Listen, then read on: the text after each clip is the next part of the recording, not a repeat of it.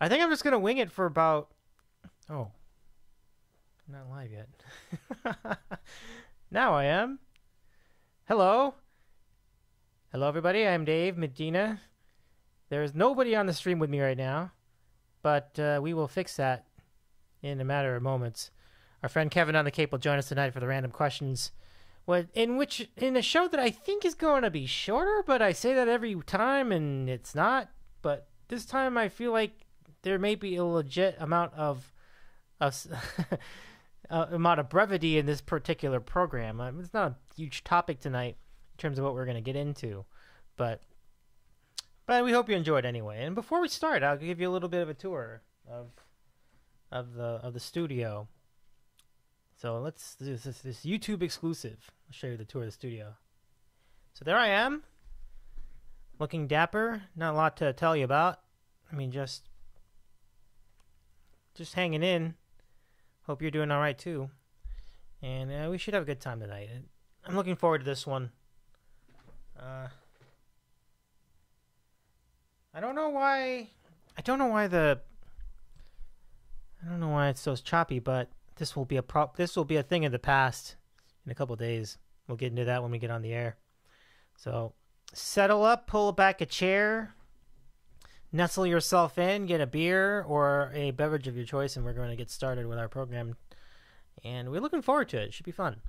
We are scheduled to have Kevin on the Cape with us tonight. We may be scheduled to have a couple quickies join us too, but not counting on that so much because that was I kind of rushed the invitation to him near the end of the day. And I really did the Junkie too, but he was fortunate enough to accept. So we'll see if that works along the lines that it does. Should be fun. So stay with us. We're happy to... I need to read this. This is just funny. All right. So yeah, a lot to talk about tonight. We'll be ready to go, and I will see you visually in just a bit.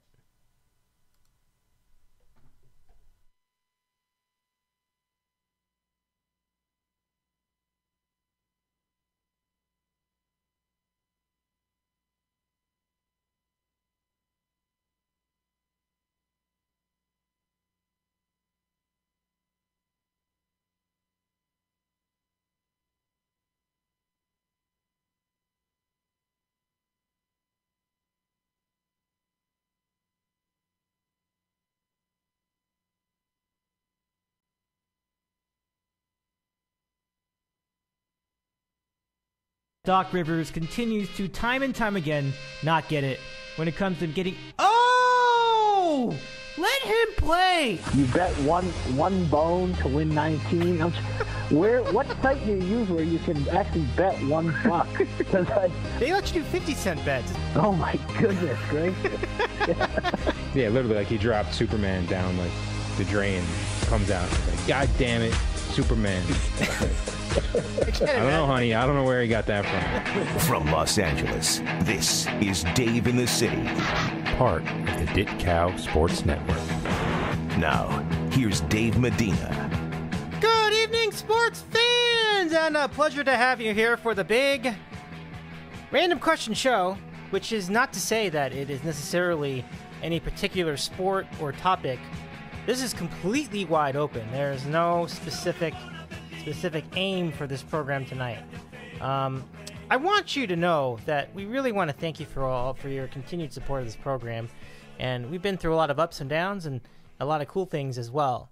Well, I'm happy to announce that we started week number 2 on our new system on OBS, but this is just some of the new system. As a matter of fact, we're going to upgrade our hardware in a couple days, and hopefully, if everything transitions perfectly, we will be back and better than ever, being even smoother. This video you see right now will look even better than it is. It looks fine now, obviously, but the difference is that it's going to be a lot smoother in the days and weeks to come.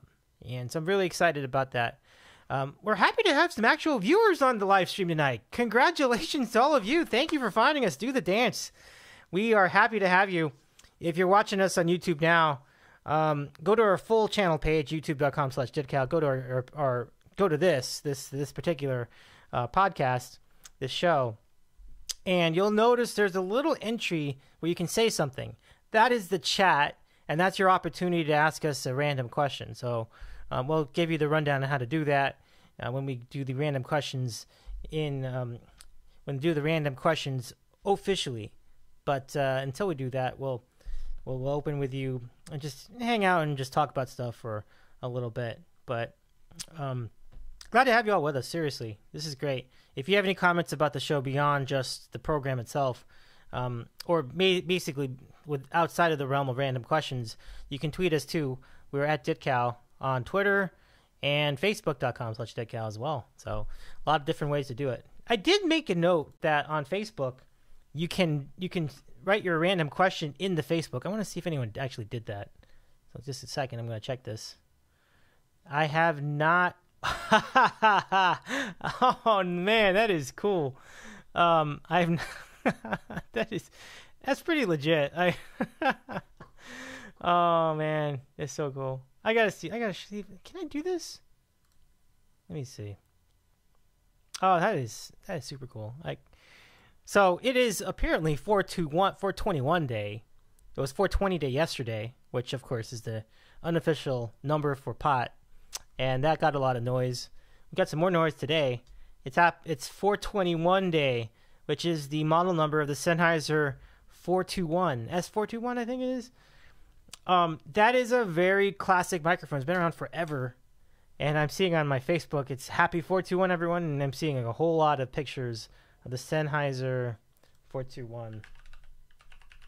I think there's a number in front of that, or there's a letter in front of that. No, it's just the 421. Oh, MD421. Yeah. That's really cool. That really is. So, good stuff. Definitely. Let me see if I can do this. Let's see. Browser cap. Doing this on the fly while we wait out the junk man. Now, do you see anything? You don't see anything, right? You don't see anything? Okay. So, that makes sense because I'm going to create a new screen capture. This is what we call Chrome capture. And I'm going to select, there it is. That's the one. So I'm going to do that right now. There I am. I mean, if I maximize it, then I can do more. There we go. And I'm going to do that. And we will, looks good. Can you see that, guys? Can you see that on the stream? Yeah, so this is this is a Facebook page. This is my Facebook page. Pretty cool. So you can see that you can catch up on stuff on here, and this shows you what I'm after. So that's it. Happy 421, everybody.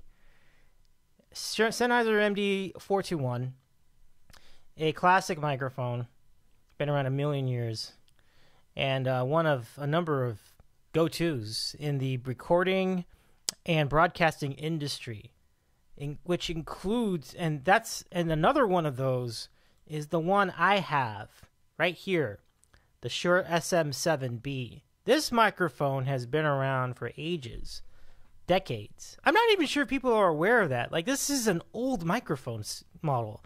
It has been it's like 50 years old. And it still works great. I mean, you see it everywhere.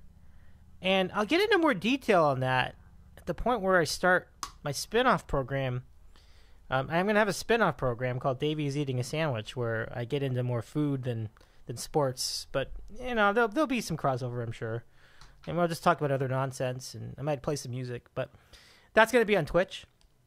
So I can even show that to you. I'll show that. What does Davey's Eating a Sandwich look like? Well, it looks like this. Let me show you the screen cap of that, too. But anyway, people on Twitch use this microphone a lot. And it's funny because I think the reason why it works so well is because it is really good at capturing bass levels. And it is clear. And it's super directional, so it doesn't capture too much ambient noise. And it has a built-in windscreen. So it does a lot of things for you in one sitting. That's why I got it, too, because it just does a tremendous job. And it's a good voice. You speak into it. It's a particularly good voice for radio. It's a good radio microphone. But people do use it and have used it for recording music. So it's very interesting to see this all over Twitch as we speak, particularly in the music genre. I mean, everybody's using this microphone. But I've had this microphone a lot longer. I've had this particular one since 2015 when I upgraded from a Audio-Technica AT2020 condenser mic. Also really good, actually. I really liked that one too, but condenser mics and dynamic mics like this one work completely differently. So you have to change around the mixer settings. I could not integrate them both. It took a lot of effort to get them both to coexist on my mixer. So I just stopped. I gave away the AT2020 after a while. I had 2 of them, and I gave them both away. But that's just how good this microphone is. It's really good. So let me show you now this new show. Let's see if I got it here. There we go. There I am. Oh, this is showing you all the stuff I'm following too. But this is my channel. Not much to talk about yet, but I mean, it's literally, there's nothing on this channel. That's just what I'm doing. I have a logo though. I have like a sandwich logo, but it's, honestly, I'm trying to figure out what this show is, but the reality of it is just literally like the same show that I'm doing now, except without the sports. That's pretty much how I would describe it. I'll have people on. We'll talk about stuff, and it should be a lot of fun. So hopefully that'll be a good time. And I do want to play like music on here from this little synthesizer. Oh, you can't see that. Okay. Let's see. Maybe. Can you see that? Okay. Can you see that? Okay. That is behind me is this cheap Yamaha synthesizer that we've had in our family for a long time. My mom let me have it, so I'm practicing piano riffs on there, and we'll see how it goes. I mean, I would not consider myself any kind of expert on the piano at all. Like there's absolutely no way that I would be considered an expert in that field, in that area of what I do. So I would not even consider that. Let me see. Has anyone commented on? No. So we don't have that scenario at the moment. But I do hope you guys are having a good time. Let me check this chat and see if anyone's asked me a random question or anything. No, nothing so far. But I'm thrilled we have people watching this channel right now. That's really great. So welcome in. Again, if you just want to say anything, you can type it in the chat or just tweet us at Ditcow. I'll check them both throughout the course of the next hour and a half or so. We'll see how that looks. But thank you. Thank you very much. I really appreciate it. It's really cool. And we hope to entertain you for the remainder of this program. And it's rare when I'm doing that much. It's rare when I'm doing that much stuff on my own. Typically, I have someone here with me, but not the case tonight. It's just waiting for the junk man. He's got to put his kid to bed, so that's understandable. Respect for him. I don't mind that. Let me see. Do we have anything here? No, still no questions, but I'll check our friends at the MikeFrancesco.com too. We'll see if they've got anything. Now, I'm not going to put that on a screen cap because that would be completely inappropriate. You wouldn't even know what we were talking about over there. I think that's not in the right.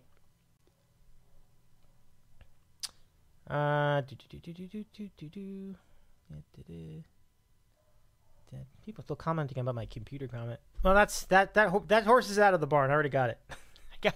I got the new computer already. So that's so no question, no random questions yet. So we will see what happens the rest of the way.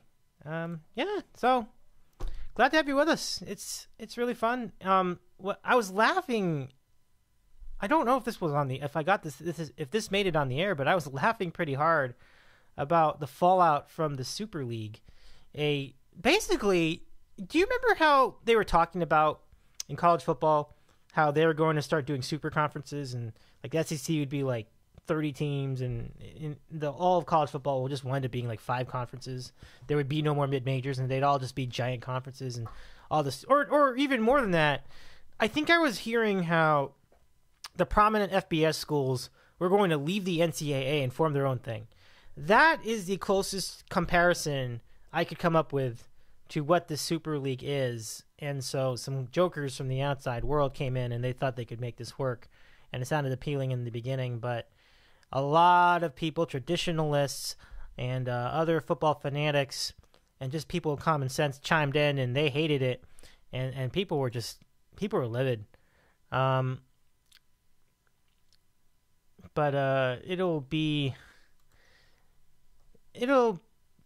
it's a fascinating scenario, but I don't think it's that big a surprise that it fell on its face.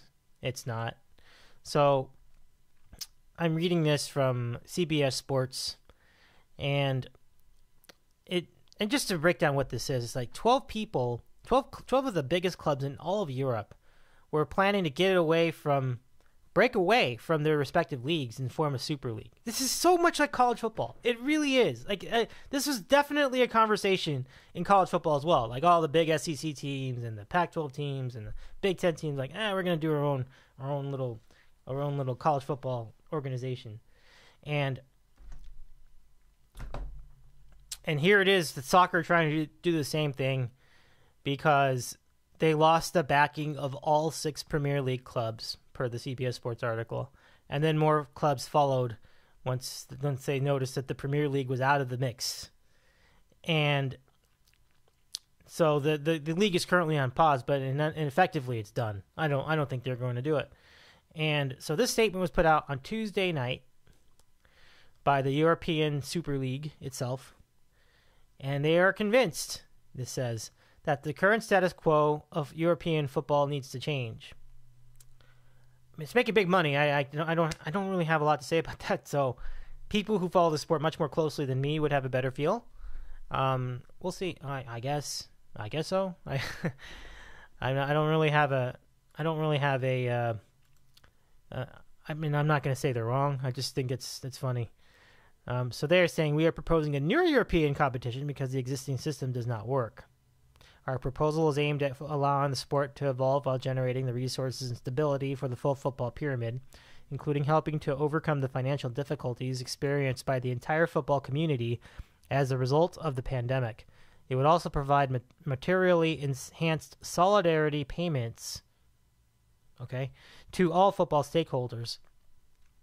Despite the announced departure of the English clubs, forced to take such decisions due to the pressure put on them, we are convinced our proposal is fully aligned with European law and regulations and was demonstrated today by a court decision to protect the Super League from third-party actions. Given the current circumstances, we shall reconsider the most appropriate steps to reshape the project, always having in mind our goals of offering fans the best experience possible while enhancing solidarity payments for the entire football community. Yeah, this thing seems like it's done. That's pretty ridiculous. So ultimately, I think this was, it seemed like a good idea on paper, but I just think that a lot of people weren't having it, and it's just like trying too hard, I think, to make something spectacular out of the world's biggest clubs. I mean, that the mid-major clubs in any of these European leagues and anybody else is going to have a fit with respect to this attempt to essentially trivialize the existing leagues in professional football in Europe. So I don't think it's a real surprise, but I also think it's funny. It did look like there was some momentum for it, and while I imagine there is some level of reform that probably should be explored, I'm not at all surprised at this thing falling on its face. So it's kind of funny, but it is what it is at this point. So I think that's where we stand. I'm not really a huge fan of using the YouTube studio to track the random questions, so maybe, I don't know if I would do this permanently. I'm probably just going to come out of it, and I will see if I can come back to it. But we do have people on here. This is great. I thank you for tuning in. I am. So I just got a comment from this JR, Smug Jerry Recco on the board. He says, I should pop up Harley Ryder for a one-on-one. And mock post, Harley says, I bet you won't say it to my face, and I am saying, I bet you I will. Oh, that is good. That is good. I wonder if he, I wonder if he took my little, my little thing, my little hand to offer, like just basically say, hey, I hope you're good. I'm not sure if he bought into that. Let's see. Because we got a few minutes while we wait for Junkman. Oh, wow, he did. He's in on it. That's cool. Yeah. So you write, thanks, Dave. Same here. It was never about you, per se. Just trying to get a cheap laugh or start a conversation. All good, man. All good. I knew it. It's all good fun, I figured. Oh. Anyway, as luck would have it, I did have COVID back around Easter. Wow. It was like a moderate cold. The same cold I get every year. I only got tested because I was due to get my second. Oh, my gosh. Wow. Wow. Good luck to you, man. Hopefully feel better. Harley Rider. Wow. It's never really easy when you get COVID-19, and I think a lot of us who've been through it have had varying degrees of suffrage, and some of them are relatively mild, like what you're having, I guess. But it also complicates things. You have to go on a quarantine. It screws up your schedule for doing another shot because you can't do it while you have it. That's just absurd. That all sorts of things can go wrong. So hope you're okay. Hope you go okay the rest of the way. Hopefully you do get to around at that second shot. Though I guess between that and the antibodies, you'll probably be all right in due time. So my best to you. Thanks for responding to that. I appreciate it. I'm Dave. If you're tuning in late, we are doing a very, very, very off-topic show tonight. There's literally nothing to talk about here, and I don't think people are that interested in regular season NBA at this point. And to be honest, neither am I. But I'd be happy to do an NBA report with our friend Chris in Georgia if he was around for that. But we haven't worked out the scheduling yet. Nonetheless, I just find that this entire last month of the NBA season this year, and why are we playing these games? Like, is anything going to happen in the last month? Like, is anyone really in danger of losing a playoff spot at this point? Like, maybe somebody could jostle up, someone can jostle down.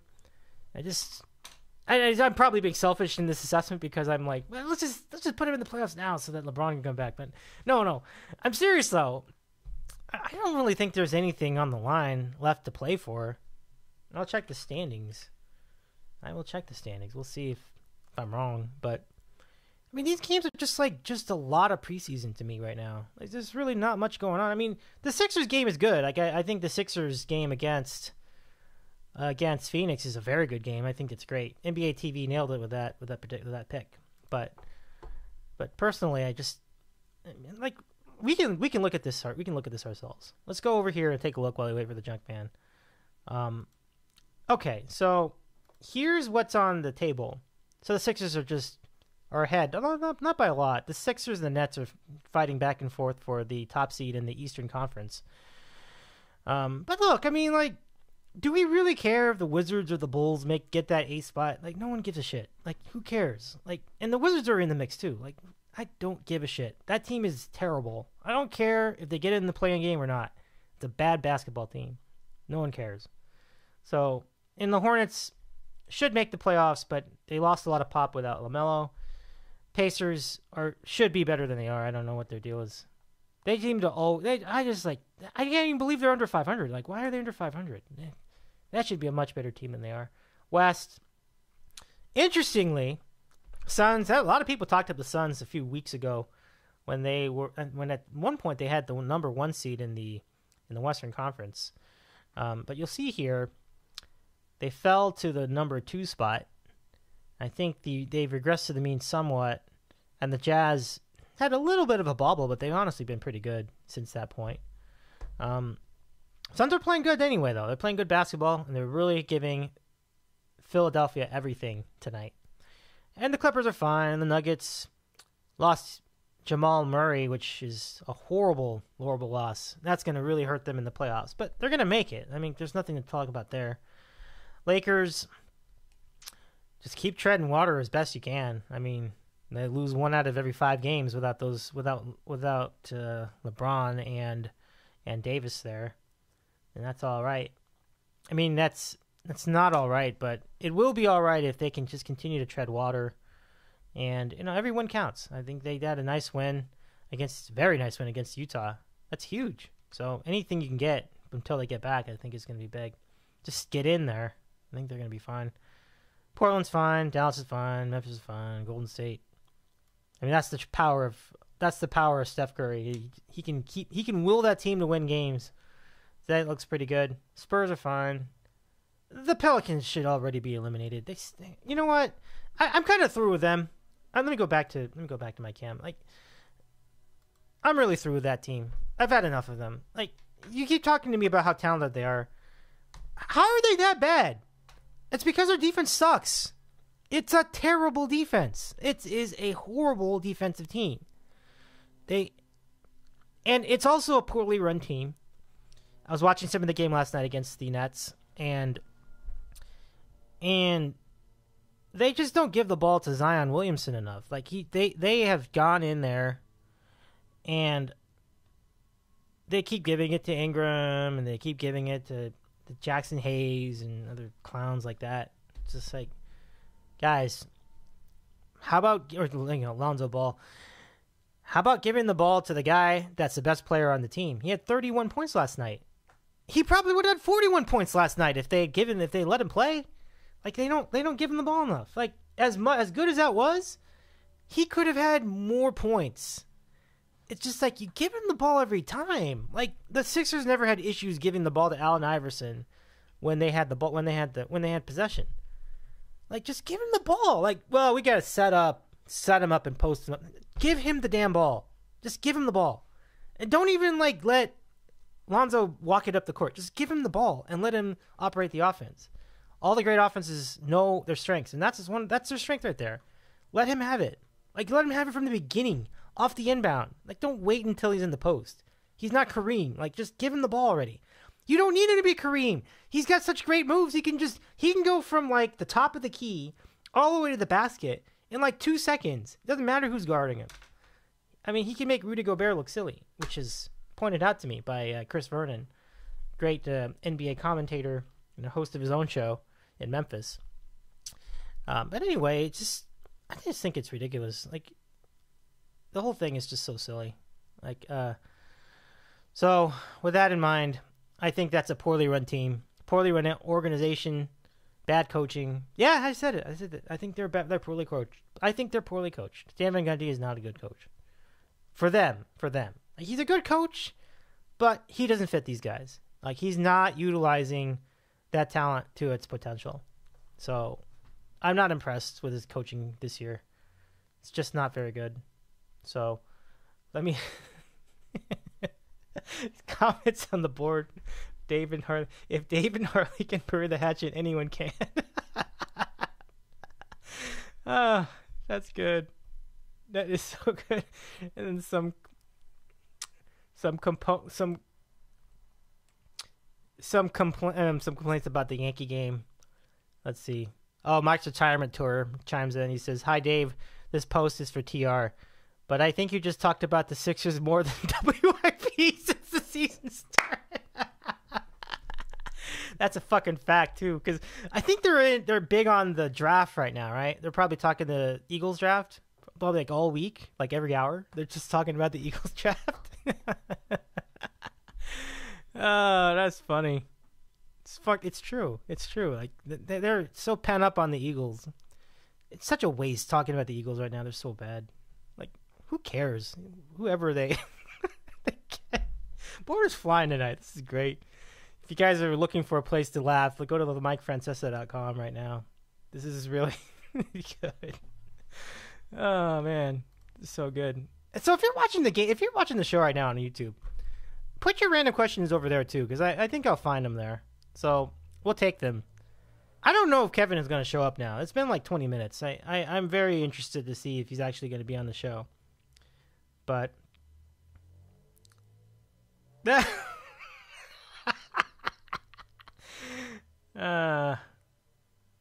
All right, I guess that's kind of stupid, but that's funny anyway. Okay, so let us see. Yeah, so thanks, guys. I appreciate you tuning in. I guess I'll give you updates on the scores. Be like Mike Francesa over here. The show is so much better when you have people on it. But we'll do the best we can. Okay, so in baseball, we had a wacky one between the Twins and the Hey, look who's back in town. Forget the baseball scores. We've got our guy. Here we go. Let's put it. Oh, I'm using the wrong button. Let's put him in here. Oh my goodness, I'm pumped. This is great. This is super great. So Kev, I can't. I'm gonna pot you up in a moment, but first, I need to tell you guys that we have just about transitioned to our favorite moment of every podcast. It really is. I'm just waiting for Kevin to turn on his camera. Okay, there we go. He's turned on his camera. And we are ready to go full throttle into the moment that everyone anticipates here on YouTube, Twitter, Facebook, and everything else. The board, all the stuff. America's favorite moment in Sports Talk Podcasting. Do the dance. It's time for random questions. Good stuff. In the city with Kevin on the King. I love it.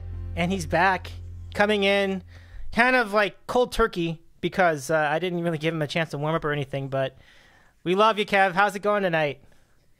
Cold turkey. I love it. Yeah. How's everything? That's where I go. That's where I'm best. Nice. Good, man. How are you? I'm doing well. I am. I have done some serious filibustering tonight. Like, I think I was on for Really? like 25 minutes, like just talking and trying to look up comments and stuff. And it was a very good challenge for me. And so speaking of challenges, how'd it go getting Cody into bed? Not easy. No. I knew it was gonna be trouble. Dave. He had a very late nap. So, the kid, he's having some rough times, you know. I'd say the new sister, he's not handling very well. Oh, look You at know. that. Having the someone to share the attention with.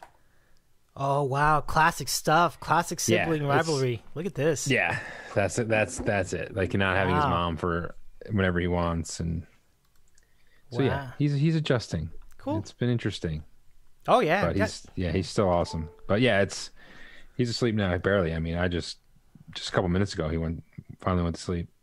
Mm-hmm. Now, your newest one is named Julie? June. Thank you. Started with a J. I knew it. But June is awesome. So June born in was it March? February? March 8th. Wow. Yeah, man. Yeah, that's awesome. Man, your family's really, really starting to come together. It's so cool.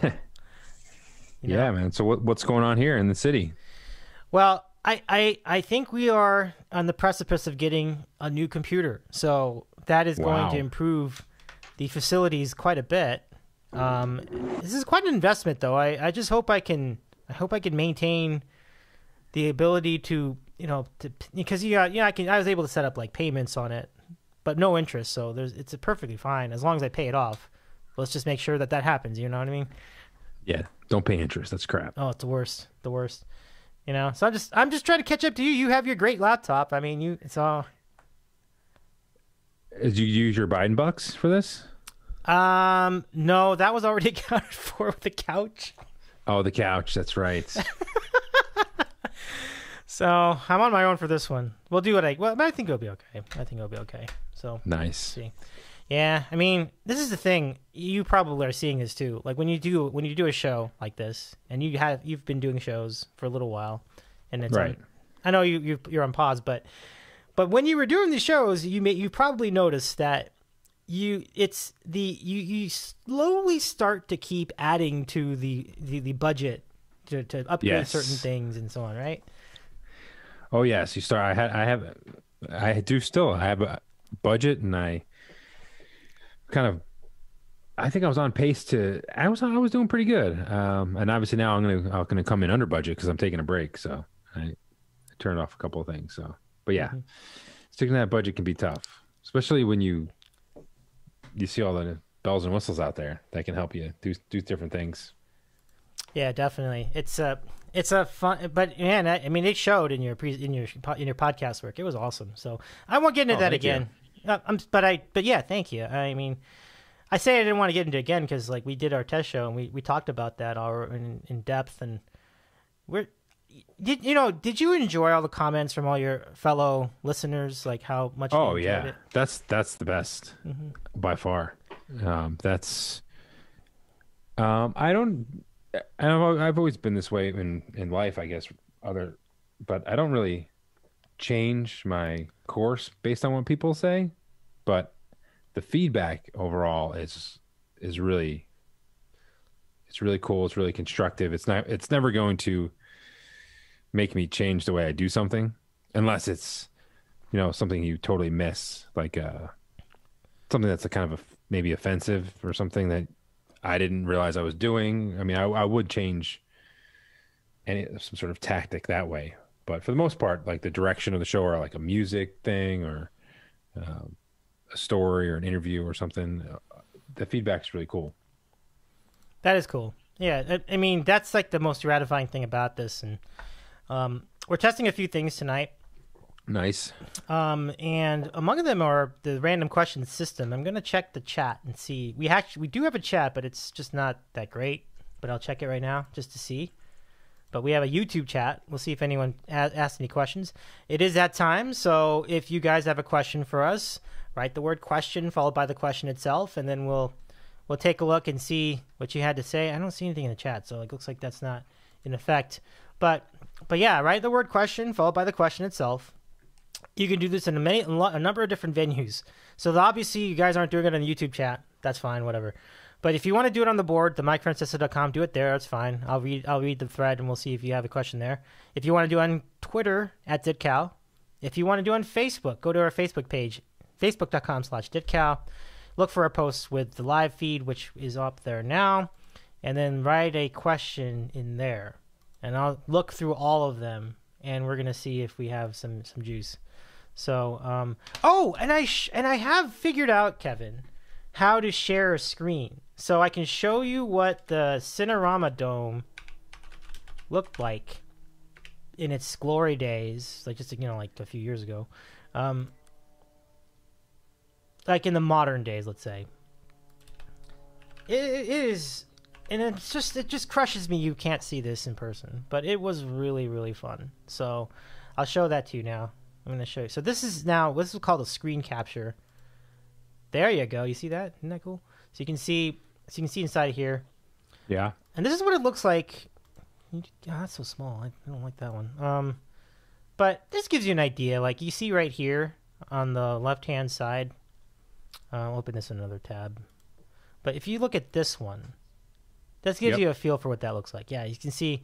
I mentioned, there's like the slope seating. This is the stadium level seating. You got this little honeycomb effect on the top. The curtains. It's just so gorgeous. I mean, where's that? Well, this is in Hollywood. This is where the ArcLight was, which is now closed. So. Oh. Yeah. Look how many people are in there. Like just closed for now? No. You didn't see the show. Okay. No, they closed it permanently. At least as far as we know. Unless someone buys it out. It's gone for good. And that hurts. Some rich person just going to not buy it for their own personal viewing. Well, we speculated that rich person could be Quentin Tarantino, which... How rich is he? I mean, is he that rich? I don't know. You're going to need that's a big place. How many seats is that? Well, I mean, the dome operated it. The dome has 800 seats, or it did. Okay. And any of the other theaters, because they have other theaters too, like the regular theaters attached to it. And I don't know, maybe the combined seating total of all of them might be like a couple thousand. I'm not sure. But it's not going to be like when Kramer got the movie theater and, got the old movies going. That was like a tiny little movie theater with some popcorn. I think Quentin Tarantino's going to be out serving drinks and stuff. No. He already did that.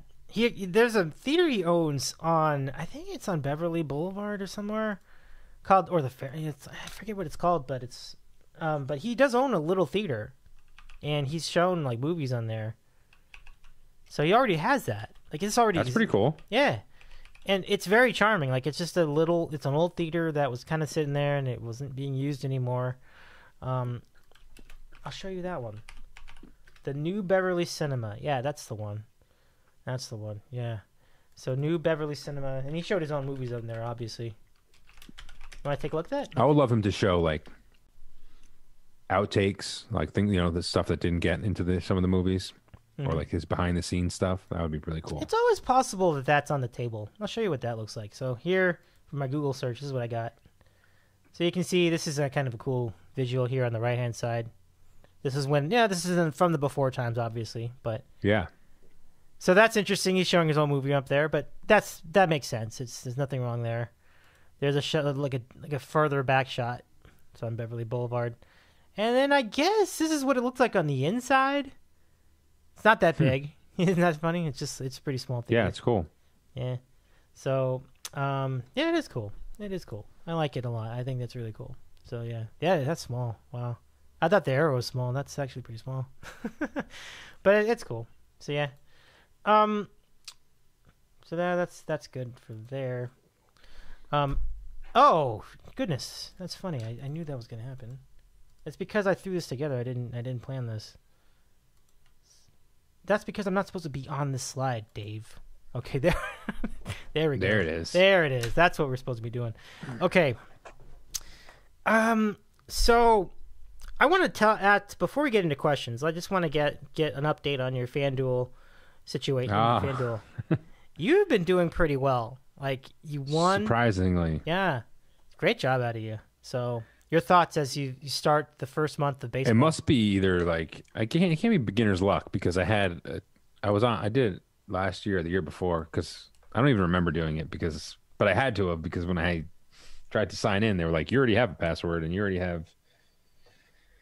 But for April, right? We're almost done with April. I mean, I'm actually in the positive. Shocking. That's pretty impressive. 2 first place, I think, and 1 second, and a couple third, I think, maybe. Not 100% sure, but it's been really fun. And I think even if I lost, it would be fun. I mean, I'm watching baseball again. I haven't watched baseball in a long time. Figuring out FanDuel is a thing in itself. Yeah.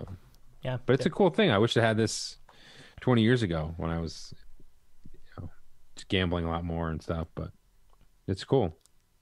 I'm glad you like it. It seems like most of the same people are in our thing each night, right? Yes, correct. Okay. We have a core group, a lot of loyal customers in our group.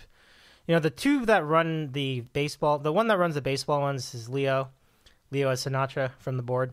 Okay. And his brother, of course, Ron in New Jersey. They're brothers? Yep. Yeah, the agency. Oh, you knew that, right? Didn't you? I had no. No. You didn't know that? No way. Oh, Never. Man. I'm going to tell Beebs and Leo that tomorrow. I didn't realize you didn't know that. I thought you did. I thought everybody knew that by now. Are you serious? Yeah, seriously. They're from the same family. Yeah. But did we know that for like a while on the board, or was that like announced later? It was pretty common knowledge, I think. Probably. Oh man! For the people who have common knowledge, it's obviously not me. Oh my gosh! Yeah. Who else is related on there? I can't answer that one. Mistress is not related to anybody. I mean, scary. Not that we know of. Wow, they're brothers. That's pretty cool. Yeah, Who's it's older? pretty cool for sure. They have great families, both of them. Yeah, I mean, Leo doesn't talk as much about his family life as perhaps agency does, but he does have a very nice family. I know that, and I've heard about. Is he also like in the snapping necks category? Oh, he can snap some necks. He is a big time. He can big time like. And is he the little brother or the big brother? He is the big brother. Yeah. Oh, okay. Leo's the big brother. So, agency, aka Beebs, aka BBAA, aka the agency, is the little brother. Yeah. Gotcha. Mm-hmm. That makes sense. I can see that one. Yep. That's cool. I didn't know that. No not even kidding. Interesting. Yeah, so interesting. Sometimes I mean, there are times where I think I act clueless, just for the sake of the show, but this is not one of those times. No worries. But I mean, you're not on as much as most of us too, so that's probably part of it. Like, oh yeah, I haven't been on like regularly for over a year, probably. Yeah. Understood. But that doesn't mean I still should have known that, because before I was on for how many years in a row? Mm-hmm. A long time. Yeah. 5 years? I don't know. It doesn't matter. Yeah. Cool. Good to know. Yep. So well, two good guys. So good on their parents. Wherever their parents are, they should be proud because they got two good kids. Yeah. I'm being told by LT56 that Yachts was the next, but they all were neck snappers. I mean, Yachts was the particular the known neck snapper. But here's the thing about Yachts, though. I've met Yachts, and Yachts is a neck snapper in appearance only. Right. Yachts is one of the kindest, gentlest humans. Yeah, absolutely. And this is just from maybe like one phone conversation and one night at a bar in Cape Cod where he came up and visited. And I mean, yeah, he would totally snap my neck and snap anyone's. But I feel like he knows that too, and he knows his strength. Plus, he's an attorney, so he's sort of I think he's more of, he would kind of talk you out of it. Like, you really want to do this? Like he would let you off of the hook so many ways. He'd give you so many chances before he snapped your neck. Right. And plus he's such a nice person and such a good guy. So yeah, but he's definitely a neck snapper as well, just size wise, and he's got the bald head or I mean he did it at the time. Yeah. But yeah, I walk into around in a bar with him next to him, and I'm like, yeah, like, don't push me. We better, Yeah. Guy looks at me weird. I'm like, don't look at me weird. Like, all of a sudden you get tougher, and like you're like, no one's looking at you weird, dude. Just cut it out, because he's behind you. So you're like, yeah, sure. Talk to him. That's good. So let me see. Let's see if we have any questions in on the situation.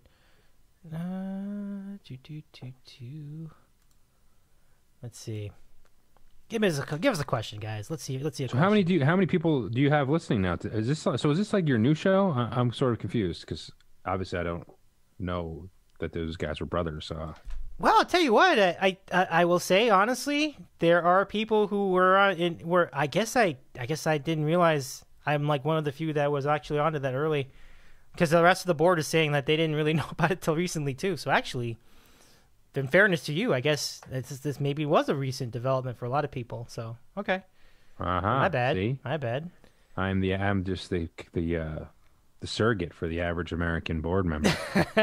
Yeah, this is really wild. SJR and No Label also were not completely keen to it until recently. So we got a PM too, but Jerry Recco has been on the board forever. Yep. So I don't feel so bad now knowing. Well, I want to tell the people who are on the board, and people are struggling to figure out how to do YouTube chat, and I don't blame you because it sucks. Just post it on the board. I'm seeing your posts on the board. Put it on the board. Didn't I do that last time? There was a point. Well, you did a thread. You did like a special like RQ thread, which like before like the week of the show, which made sense. So that was a cool idea. When you were testing it out the other day, I was like typing into YouTube. Oh yeah, no, that totally worked. Yeah, that totally worked. But I'm just saying, like, nobody else seems to be able to do that. So it's just, I'm going to it, and I'm not seeing any questions. So I guess I see it. Well, there's. Oh, I see questions on here now. This just happened. Oh, okay. Davey eating a sandwich. Yeah, there I am. Wow, that's cool. So you actually do. All right. And I see questions. Okay, so there are some questions. Gosh, I can't believe we have actual questions on here. I mean, you gotta help these guys out and do their questions. You said that they sat with you for 25 minutes while you just had your thumb up your butt. Apparently, but let's get to the questions. All right. So question number 1. No comment on. Hey, I was trying to make sure everything was working right. I know. You have a lot. Did they know? So have you kind of told them all that these things you're doing? Because you told me last week when we were doing this, it seems like a lot. It is But a it's lot. cool. It's exciting. Yeah. Well, I don't want to make a big deal out of it. I mean, I didn't even tell you that I fell on my rib cage last week when I did that test show with you. So I've leave been that in stuff we for a while. We want to talk about your problems while they're happening. You tell us about them when they're over. All right. But no, it's almost over now. I'm almost done. It's almost over. This is the very last of it right here. Just like coming from the guy who was constantly talking about his problems on the show. So right. Don't listen to me. Good times. Okay, let's. We got some questions. This is great. So, No Label, aka Mortman, asked this. Oh yeah, he liked the scene from It's a Mad, Mad, Mad, Mad World that I showed earlier in the screen cap. You know when I showed you that photo of the arc light, the Cinerama Dome? So on the screen was a scene from that movie from the 60s, It's a Mad, Mad, Mad, Mad World. Yeah, true story. So very cool. Okay, here's the first question. Kevin is known... This is actually from Mike's Retirement Tour. That's one of the guys on the board. The question is, Kevin is known as a health-conscious and creative person. Does he, meaning you, have any advice for completing creative projects while still staying healthy and avoiding burnout? I do. But that's very nice for them to say. Health conscious. That's certainly within the last 5 years, and creative is, yeah. But that's actually a really good question. And right off the top of my head, my answer, that was, say that again. So it was while Mike's Retirement avoiding Tour. Burnout was the end, right? Which was which is extremely important. Mm-hmm. Creative people, it's a difficult road. You're very hard. Most creative people that I know, myself included, are very hard on themselves. They often think what they're doing is not good enough. You know, why should I even bother? There's someone else who's already thought of this idea. It's constantly these kind of overthinkers. My advice for creative people is to stop going it alone. Is involve other people, whether they're other creative people or they're just people that you trust. So, for example, if you wanted to you've always wanted to be like take art classes, but think you're terrible, or to go to one of those group classes, where you have you paint some, a model or whatever, and meet other people that have your interests, and they can kind of bring something out of you. Or even if it's just like your girlfriend or your boyfriend, whatever kind of relationship you've got, ask them to look at something you made or something you wrote or an idea you had, because we need creative people. Like this last year has shown me even more that creative people are essential in our world. And when the stuff it just exists in your head or on your laptop or in your private studio, to me it's almost like it hasn't even been born yet. It's still in utero, and it's not born until someone else sees it, until you kind of make it public and feedback is a little freaky when it comes to your own brain and heart and your creativity, putting it out there, which is really hard to do. So I understand people being hesitant to do that, but taking that step is essential. And even if it doesn't go anywhere, even if you're like, oh, well, I took an art class and I learned I really prefer just my IT job at work, and I'll leave that for when I retire. Or I've decided I want to write comic books instead or something. Just finding out, getting some feedback from people you trust. You don't have to just put it on and Facebook or whatever, that kind of crap, when it's just random people posting on stuff. I'm not for that either. I'm for people who will tell you the truth, and people you can trust and believe in, and people who will build you up if they will find something good, because there's going to be something good, no matter if it's there'll be a piece. Like I can read a short story that someone wrote, and I'll find, even if it's overall not so great, you can still find something. And just doing it and completing it is something to applaud. Yeah. So I would say stop. And I think that does count for, as I'm thinking about avoiding burnout, because I think a lot of burnout comes because you think it's all on you, all on your shoulders, and that's kind of what people end up giving up. But yeah, so making things public or making them known to people that you love and trust and stuff, it would be my advice. I love that. Completing creative projects. Yeah. I mean, don't go it alone. I remember your blog, like shortly after you went through the surgery, and that was a big hit. So that was really, that was a surprise how much of like, talk about, I think those things were more commented on than anything I've ever done. But yeah, and that was scary too in the beginning to write some of that stuff, because in some of that I was writing some dark thoughts, and if things didn't go right or if I couldn't figure this out, which I'm still trying to figure it out, obviously. But yeah, hitting that like publish button, on that blog, and you're like, well, maybe it'll just, or even on the podcast and stuff, I would always think like, well, I know my mom's gonna listen or my mom's gonna read it. After that, I have no idea. So it's an interesting process, but for all those creative people, we need creative people now. I mean, to keep just pumping out new ideas and new stories and inspire. It's so inspiring to read or to watch something that someone almost created out of thin air. It's really cool. So keep on it. Love it.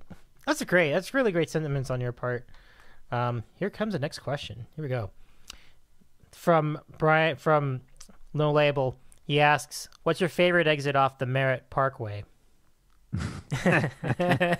Oh my God. That Merritt Parkway wasn't just to me, it's, I have two different lives with the Merritt Parkway. One was when I was a youngster, my travel baseball days of like 16, 17, 18 years old, going up and down, leaving, we were on this Northern Westchester team, which was really good. And we would play all these teams in Connecticut, and just a bunch of just 16, 17-year-old guys. Awesome team, awesome group of guys. And we would go to games in Stamford or Norwalk, even some further ones out.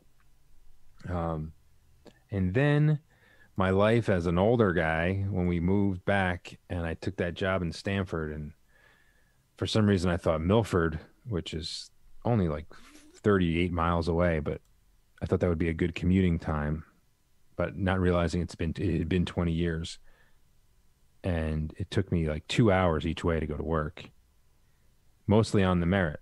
So the Merritt Parkway then became just something I learned to just loathe, which is horrible because it's a beautiful road. It's one of the nicest parkways that I've ever been on, and I've driven around the whole country. There's just green everywhere, and it's not, commercial vehicles aren't allowed. So it's just, well, it doesn't mean they don't try, because sometimes I'll get caught and stop the whole thing. But the traffic was just atrocious. However, the question was, what was my favorite exit? And it was, as an older guy, it was the exit in Milford, Connecticut, because that would mean I would finally have gotten home. There you go. Which was my fiance at the time, now wife. But back in the day, I mean, we did a lot of, I don't know. That's a tough one. There's that, I would say overall though, I think my memory is always a little sketchy, but I think it's 120, it's not 124, but it's like High Ridge Road, I think is the name of the road. They'll know. And, you can either, you coming, west, and in High Ridge Road, I think is the name of it. And if you get down and you make a right, I can go straight back into where I grew up in Westchester, in central northern Westchester, or I can go left into downtown Stamford, which is where I spent time at NBC and later at the Lobster Company, opening that restaurant. So as far as like history and my memories, that High Ridge Road, I'm pretty sure it's High Ridge Road. There's Long Ridge Road too, so sometimes I get them confused, but right around there is my favorite area. That's awesome, man. So just a reminder to anybody who's tuning in late. And by the way, do you know what exit number that was? Like, would you remember what the exit number was? No. That's an interesting question. Yeah, I don't. I mean, it's not 95 is you go by the numbers more, where the Merritt I always went more by the roads that they were. I wouldn't notice the numbers as much for some reason. I don't know if it's the same for Brian, but 95 is always like I know 15 is Norwalk, and you know, I would get off 8 for work, and then my friends in like Greenwich were 3 or 4, and then my sister in Fairfield was 22, and 24 was Route 8 to go up to Suni's parents' house. So you kind of remember the numbers on 95, but the Merritt was more. I think it's just a different kind of road. It's more like neighborhoody, and you know, so you're more like inclined to know the names of the roads. Okay. Makes sense. Yeah, because I know that. I know a little bit of that area. I was in Stanford for a little bit during one of my trips out east, so I know it's a lot more, what's the word, charming? Like small, I'm not going to say small town. Cause... Yeah, and then it becomes, and that was always, as far as true with my family, the Merritt becomes, when it goes into New York, it becomes the Hutch. So like I believe the Merritt is just the Merritt in Connecticut. It's not the Merritt when it goes into New York. It becomes the Hutch. The Hutchinson River Parkway, which my dad is a county policeman for all those years. That was a county road, so he patrolled the Hutch for probably his first like 5 or 6 years on the county police. So that's what goes down into Harrison and Larchmont and Mamaroneck, which is another big time summer league baseball area that we used to attack and play. These just unbelievable teams down there in Pelham and all these other places. So I love that whole stretch. Just that commute it was my own fault for thinking I could do that, but that soured me on it. But overall, I have wonderful memories of that area. That's cool. And Rye, there's another one right off there. Oh man, you're just listing out so many caller locations. You know, guy in Rye, guy in Brick, guy in Mary. You didn't say Brick, but you said, you know, and what was the other one you said? Yeah, I think we do have a lot of. I'm not sure. I don't know this, but yeah, Milford. That's right. Yeah, I don't know about this, but that kind of area of Westchester, Southern Connecticut, I do think the board had a good representation of those kind of people. I don't know that. I'm just assuming just by the teams they liked and the kind of stuff they talked about and the places they used to hang out. Mm-hmm. What would you say is better in that particular area? The bagels, the deli, or the pizza? That's so random. Oh my God.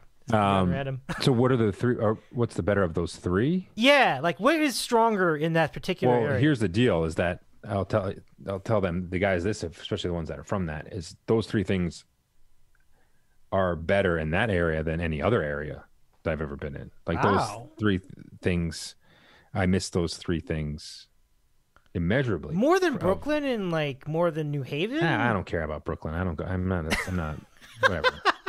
I think I've been in Brooklyn once, and they can have their hipster stuff, and they can leave it. But Junkie, what about not Wolfgang Puck? What about Wolfgang Puck? Peter Luger's? Peter Luger's.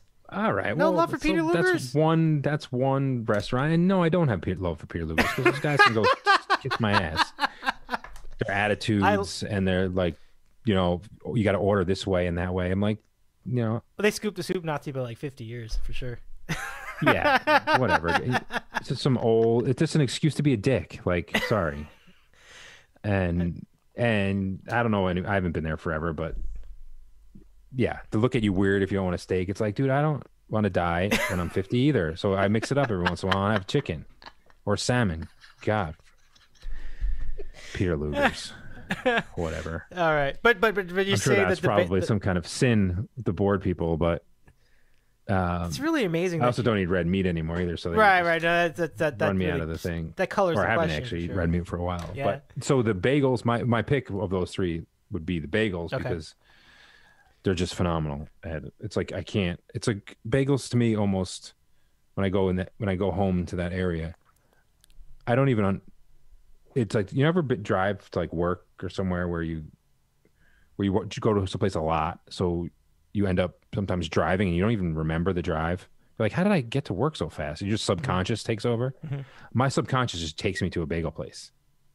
It just, anywhere I'm in, like in Westchester somewhere, and I just turn, I'm like, oh my God, and it just happens. And I'm not that way with pizza or anything, but bagel, I'm like, I have to get one. Wow. now, immediately. Well, they are exceptional. And those around. old school delis, like we had my Suni's grandmother died a couple of years ago, and she had grown up in Larchmont, which is in Westchester, which is in southern Westchester. But she was in North Carolina, but they had a service for her, and they're like, "What are we going to do for food afterwards?" And I'm like, "Don't worry, I got it." And I just wanted to be in charge of that because not just I like food and all that stuff, but I wanted to be able to go into a bunch of different delis in Mamaroneck and Eastchester or wherever and talk to them and taste some food and order the sandwiches and order the pasta salads and all that other stuff and just get to talk to the men and women that I used to all the time for all those kind of things. So that was really cool. That was like that was a lot of fun for me. Yeah. That's awesome. Yeah, we went to a place right in Mamaroneck, which has just so many great stuff. So many like kind of old school Italians, and so I'm not sure that was even an answer to your question, but it's okay. I would pick bagels over those 3 places to go to first. Mm-hmm. But all 3 of those things that exist down there are just, and they're all good. Even the bad ones are good. Oh, it's funny. They're so good. I need to go over there and see this for myself. Yeah, and you can keep. You guys can, whoever, maybe that's just your brain, but you guys can have Brooklyn, and I don't want it. I don't want any part of it. I like Brooklyn, but I get it. Like there's a lot of riffraff there too. I dig that hipster riffraff to be specific. So they're invading the Berkshires now. Yeah, I'm not surprised. That sounds like a really eclectic kind of area for that sort of thing, like an artistic area. Because you told me about the story with, who was it? James Taylor, I think, who's around there. Oh, genius! Don't start. Don't take this show. You're on your new platform into the James Taylor section. No, I won't. I stop. But I got you. So I definitely want to check that out because it'll be like less effort to travel there than to travel in Manhattan or Brooklyn. And every town's got a great one. Yeah. So like you just reach out to the board people and the guy who's from White Plains and the guy who's from Mamaroneck and the guy who's from Peekskill and the guy who's from Yonkers will all have different spots and they'll all be good. They're all will be really good. Love it. And they'll take pride in their local one too, which is cool. Yeah.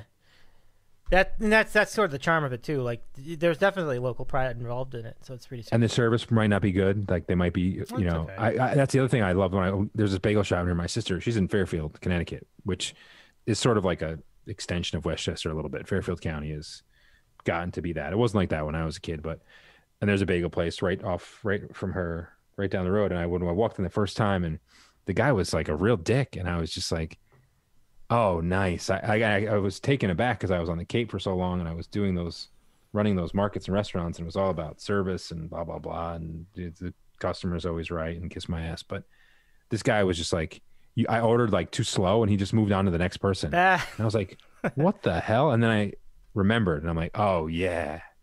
And you ended up liking it. You end up like getting involved and you're like, oh, that's it. And you up your game as a customer. I know I had to in Manhattan. Get your shit together, No, I like that. I like it. Actually, believe it or not, I like that too. I love the efficiency because you understand when you're in line and you're like someone's ordering slowly and you got something to do, that can get and they're bagels. It's like we're not. Right. There's not 75 different choices. True. So that's a good point. I love that. All right, let's get to our next question. Here it comes from. Who do we have? Okay, we have Mike's Retirement Tour again. He asks, if you could travel to the deepest depths of the oceans where no human has gone before, or another planet where no human has gone before. Wow. Which would you choose? I feel like the ocean scares me less.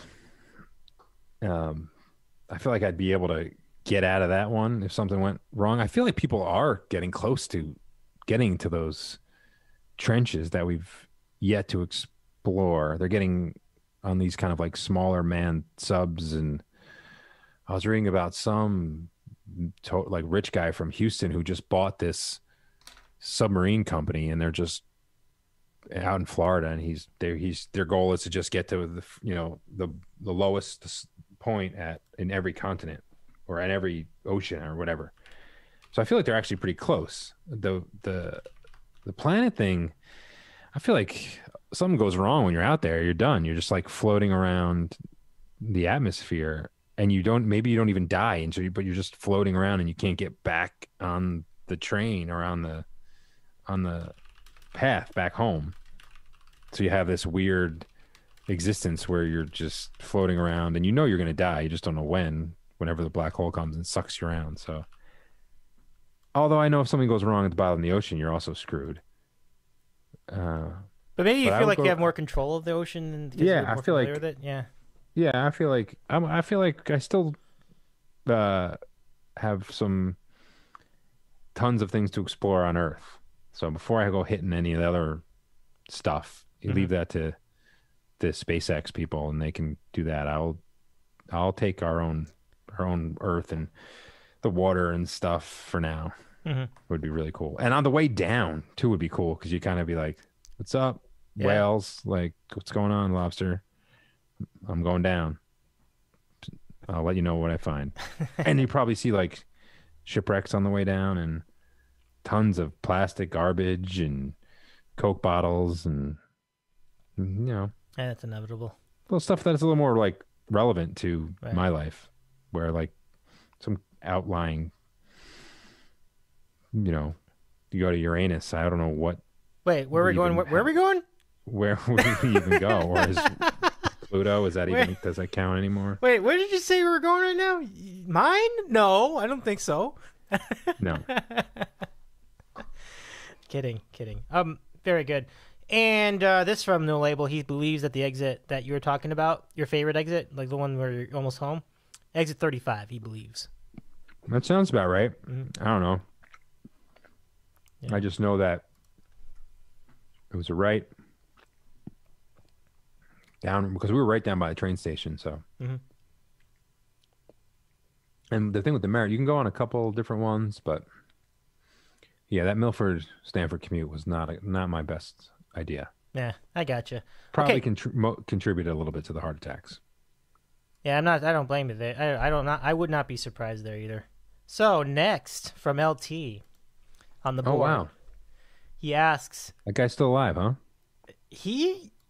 Yes, he is, and good for him. Yeah, that's a good question. Yeah, but no, he is still alive. Well, it's not a good question, because he's talking to us. We know it's a dumb question. It's just me being a smartass. That guy, he's a great guy. I just haven't. Yeah. I don't go on the board, so I wouldn't even know what they're doing or what he's. Gotcha. It's unfortunate. I didn't pick up on the sarcasm there. It's my fault. So he asked. Sometimes it's hard.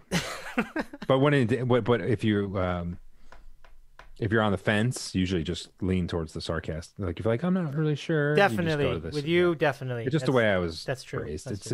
And LT knows that. He grew up in the same kind of neighborhood probably as I did. No doubt.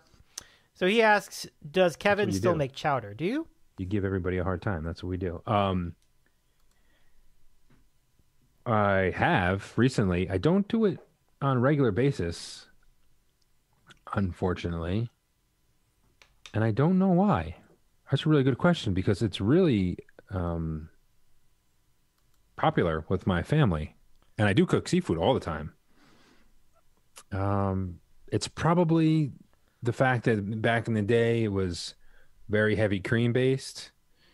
So with my current health situation, heavy cream is sort of not frowned upon, just like, don't even bring that. My wife would be like, what are you doing? You're just trying to kill yourself again. But every once in a while I do. He would love this one. Every summer we go back to the Cape. We rent a house near where my mom lives, and my sister, and her family, my brother and his family, and myself. We rent a house, and usually my cousins rent a house like in the other side of town. And once every week we like designate like clam bake night, and that's me like 6 a.m. Like I'm in the kitchen the entire day doing just the chowder, doing like the steamers, lobster, all that stuff. It's like this giant seafood just feast with lobsters, clams. I'm like shucking oysters, and that we do that one night of the vacation, and then that's when my chowder game comes out. And so far, it's still good. It's still solid. Holy cow! Look who's here. Yeah, you see that? You see that? Did somebody say clam? Ooh, yeah. Right on cue. What's up, boys? Welcome in, Quickies. There's a couple Quickies That joined is us. some sweet furniture, like gear you got behind I'm you. at my mom's house, so this is like a formal, proper Are those Hummels? china closet. I don't know what's in here. I think there's some Hummels in there. There's Hummels. There's some puka beads. There's a little of everything in here. I see a couple hard drives. There's a. Of course, there's a hard drive. What's on it is what I want to know. That's a whole other podcast. Okay. All right, fine. That'll bring up some not so random questions. That's There's a funny. whole statute of limitations there. All right. So, folks, while I want to try something I haven't done yet. Assorted flotsam is in there. Okay, that's pretty guy. wild. So I'm gonna try something I haven't done yet on this new system. We're gonna do this. TriCast. You can't see now. Nobody on the stream can see this yet, but I'm about to attempt a 3-shot. Let's see what this looks like. Oh no! Doesn't look right. I thought it would be better than that. That's way off. Way off. That was way off. That's way off. That's not even close. Oh my gosh, that looks. I need to sit Well, over here. Hold on, let me see if I can fix that. I can fix this though. The good thing is I can fix this. I'm doing this the wrong way. It's supposed to be. Okay, hold on. Dave, I you see. figure it out. I'm in the heart of Yankee emotion right here. You're live from the belly of the beast. So nobody can see anything right now. This is kind of hilarious, but. Kevin has turned into a sandwich. Oh, here's what happened. That happens. Here's what happened. It put Kevin on the left side. I thought that it would put him on the right, on the top. That's why it's all messed up. Okay, so then I'm not going to do that view tonight. I'll figure it out later. So basically what happened was, you can see over here. You can see Oh, there both you there. go. Yeah. There's something. That But works. Now you have like me, and it's like Inception on the little I extra know. corner. Then we're inside another box. In another box. So that's kind of a mess. That's kind of see that. What happened was I didn't know it was going to put me on the right side. I thought it was going to be put me on the right and the left side. That's why I'm a little confused. Let me see if I can fix it this way. Okay, so check this out. So I'm going to do this. So you can see I'm going to move this guy over here and move this guy over here. This is supposed to happen before we go in the air, but it's okay. And then I'm going to this will work. This will work because then I'm going to put me. I can be like a Larry King caller, Dave. You know, just hit me with Larry King. caller. You're on the air. Okay, got that. Quickies then and I just- Farsi. Now we just Brian have to wants to know if Jim is taking over the engineering get. work on this. So I found- think the YouTube we scenario. can get this. Folks, I think Marquis' roommate is doing the visual here. Would you please? Oh my! Wait a Did minute. you catch all the Did you catch all the nonsense with? Here we are. You got it. There Dave. we go. We You got almost, it. There we go. Boom. Kevin on there. Quickies on there. That's cool. That's super cool. So let me rename you to Couple Quickies, by the way. Oh yeah, thank you. Yes, sir. I'm on my laptop. Nice. You're coming in great on the laptop too. Yeah, for sure. Good I'll stuff. see if it lasts because sometimes it's been conking out. It's funny you asked about how much would you spend on a desktop today. I'm doing my research. I loved your answer. You It's said on $4,000. I'm like, oh my god. So, Kev. Here's my random question: what was the first? How much did you spend on your first computer, everybody? Ooh, great question, Kev. What do you think? Whoa, at least $1,000. I feel like they were really expensive. Do you have any I don't, idea? I'm trying to remember when I first bought one. Yeah, when did you first get one? That was my question. Because I was in college, we didn't have computers.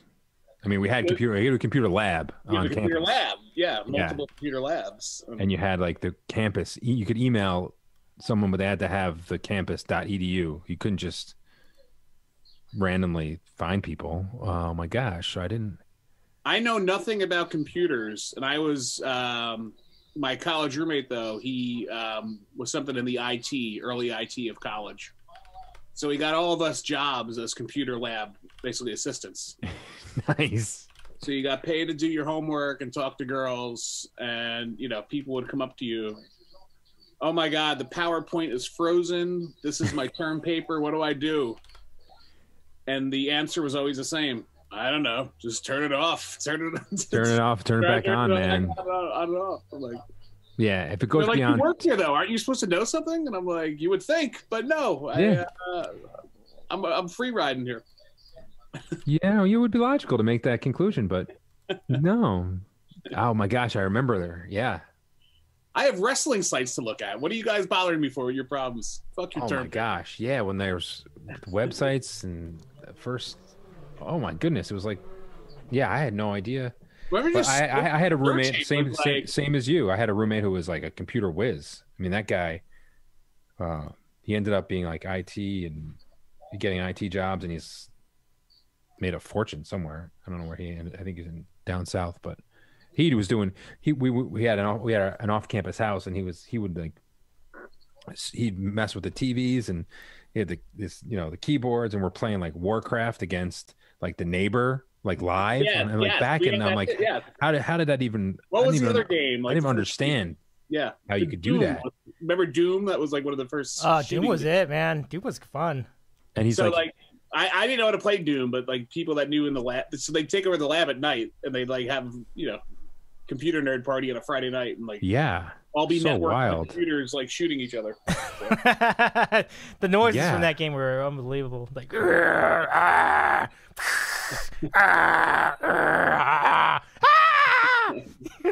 that?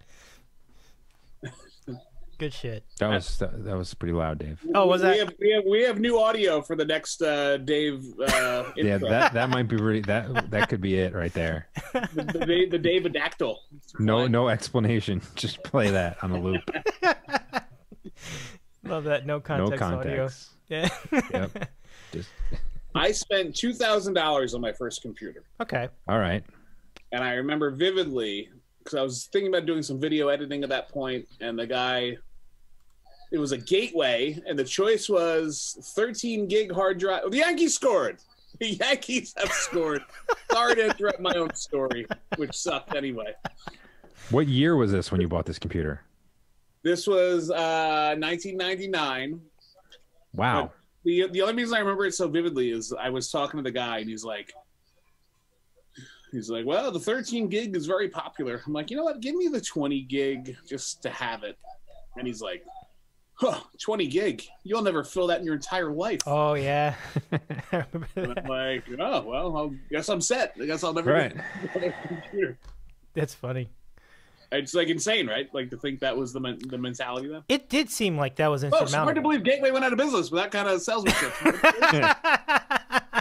That guy was upselling. Well, I mean, when your computer looks like a cow, like you'd think that shit had staying power. What a stupid fucking concepts. Fucking assholes. It's like the Peter Lugers of computers. Oh, we were just talking about it. There's no remote marketing rationale to the fucking cow. I feel like though that might have been the first one that I bought too, so it worked on both of us. Well, it was either that or like Comp USA you had to go to, and that was like I think it was. That was like people that could have been in the Unabomber cabin working at Comp USA. No. Total psychopaths. Yeah. Those are. I mean, I remember all the goodies that they had there, but the people weren't the greatest. Fry's was like miserable. Fry's just closed too last year, but man, customers. Did you guys have Fry's in New Jersey and like Connecticut and all that? Because they were big over here. Not in the tri-state, I don't think, but I think I've seen them more down south. Okay. Yeah, those guys are miserable. I gotta say, they just the worst customer service. They didn't care. Like you'd go in and like, can you help me with this? And they're like, okay. You know, you had to really drag them out of there. They had to really drag their feet.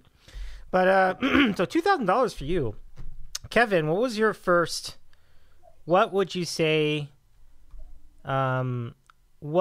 How much did you pay for your first computer? I guess I don't remember, Dave. I would say probably like $1,500, $1,500. Okay. I don't know. It was probably nothing fancy. I probably went in there and the guy was like, "What do you want it for?" And I don't know, games and stuff, or I don't know. I've never. This laptop I bought recently. Basically, you bought it. I mean, I just like asked you questions on which one. Oh, that's right. I did help you with that. And I just paid for it. Totally forgot about that. I did help you with that. I'm very clueless when it comes to, even when Chris just said the thing about 20 gigs, I'm like, I'm still not entirely sure what that is, or what I would need, or. I mean, I bought on Dave's advice. I bought a external hard drive. Yeah. Maybe like a month ago, because he was like, if you're doing your interviews on Zoom and your computer's gonna be really slow. So I was like, okay, great. So I bought it, and they say you just have to plug it in, and then the thing comes up, and you start dragging stuff in. I plugged it in, nothing happened. I took it out, plugged it in again, nothing happened. I put it back in the box, and I sent it back. And I was like, no, I'm not a computer person, nor do I have time to figure out why this is not working. I'm just sending this back. That's the way I work with these things. And that's Zen in the art of motorcycle maintenance, right? Just some people want to ride the bike, and some want to know how the bike works, and yeah. Well, even I'm a rider. I don't give a shit how it works, but just yeah. Even the first computer that I got, the webcam was started weird, and I said this message to Dave, and he's like, forget it. He's like, if it's already acting weird, it's gonna suck. Send it back. And then so I sent it back, and then I took his advice on which one I got, and it's worked fine. Yeah, that's good. That's good. Yeah, if it's giving you problems in the first 2 weeks, it's a lemon. Like, it's not even worth it at that point. So you did the right thing. Definitely. I'm watching us on YouTube, by the way, guys. It looks actually really good. Nice. Nice. There's 7 people watching now. Wow. I'm really impressed. Good job out of everybody tonight. That's Brian really awesome. is and Mike's retirement tour, which I feel like that's a different name, and that's someone I should know. He used to be Oh the Pain. He changed his name. Oh, well, there you go. Mm-hmm. That's where he came from. So, yeah, super cool. And there's Didya 1980, which means about 41-year-old person, usually, but in the year they were born, I would guess. Yeah. Their screen name. Typically. Are there questions in there? Let me see. I'm going to check that out. Yeah. Didya 1980 wants to know Godfather 1 or 2. Oh, wow. A question. That's a good one. Quicks, I'm going to give that to you first. Yeah, I have to give you. Chris has to go first on that one. Well, funny enough, I just watched Godfather 2 for the first time in a long time. I've been watching the Godfather Epic, which is the whole movie in sequence. So you start in Corleone, and it's kind of the rise, the Robert De Niro bit, and then it becomes basically the Godfather, and then it's the Tahoe and Cuba stuff from Godfather 2 on the back end with some extra scenes added in. So I hadn't actually watched 2 in a while. I think I can finally say I get Godfather 2, where you're seeing the magic of the contrast. Because when I was growing up, everyone was like, Godfather 2 is better than Godfather 1. I'm like, you're fucking crazy. No, Brando. But now I think I may be becoming a Godfather 2 person. But I really just consider them one long sequence, Once you want to watch both together, so it's you can't necessarily go wrong either way, in my opinion. I don't think there's a wrong answer to that, because they've talked about how Godfather 2 is one of the first sequels that was as good or better than the original, and Empire was was that around the same time as Empire? Or, no, I think that came out first, right? So one of the first sequels, period. Yeah, like they were more serialized movies where they would carry over characters, but in terms of, I think it may be the first part 2 of any. Yeah, that's good. You got something there. That's true. Of any film. I don't even, you're right. I don't remember there being. The first time they added 2 to a movie, because like James Bond, it was just like another James Bond movie. Here's right. It'd be like a different plot, right? So that's interesting. You're kind of serialized, but yeah, that kind of gives birth to sequels. You're like, hey, it's a great fucking idea. Because it was a big success at the box office. This is a great idea. Let's do this and nothing again for 50 years. Just keep fucking. I know. Now it's like we can't go back. It's like all sequels. That's funny. There's a new Mortal Kombat coming out. I kind of like the new Mortal Kombat. I'm kind of excited about it, to be honest. Well, I don't mind it, but I'm just like, I get it. I thought we said what we need to say in the last Mortal Kombat. Yeah, reboot seems redundant. I agree. I see that, but I would love to see the new vision of it. I think it'll be cool. I saw the new game too. Like that was pretty cool. It's on Twitch. Yeah, are they still making the game? Yeah, they just redid the game. Like they did with it. It's very nice. It's actually really cool to see it with like real video and like much better graphics. Like it's really interesting. It's like, do they still have Raiden? I don't know. And can I just say Mike's face on Raiden? Get over here, Raiden. That's a good question. I'll have to go back and see if Raiden's in there. That's a good question. Good question. I mean, it's had like Sub-Zero, so some of the classics are up there. So, yeah. Okay. So, yeah, my first. I'll just throw this out there. I don't remember how much I paid in my first computer. I think that one I referenced from 2003 was my first computer. Like the one that I bought myself. Because the other ones were like my dad bought it, so the family. But so the one I built, I guess it was like it was between $600 and $800. That was in 2003. Wow. So you built a computer though. This yeah. is like a whole other level. Oh yeah, and then I can build them today. It's just that and I don't have that kind of time anymore. I just don't want to. I could do it, but it's just that it takes a lot of research and so on and whatever. But so I got a little lazy this time. I just bought it myself. But yeah, that's what I do. You can do it. You just as long as as long as the parts work together, you can do it. Just a lot, it takes some effort to toggle little stuff like that and whatever. So yeah, I really enjoyed that. I was in college at the time, so I was very proud of that computer. It lasted a long time. Like it went almost a decade, so I was really, really happy with it. Let's see. Oh, Kevin, 1 or 2. What's your preference? Well, I've never seen either of them, so. Ooh. You've not seen Godfather, Kevin?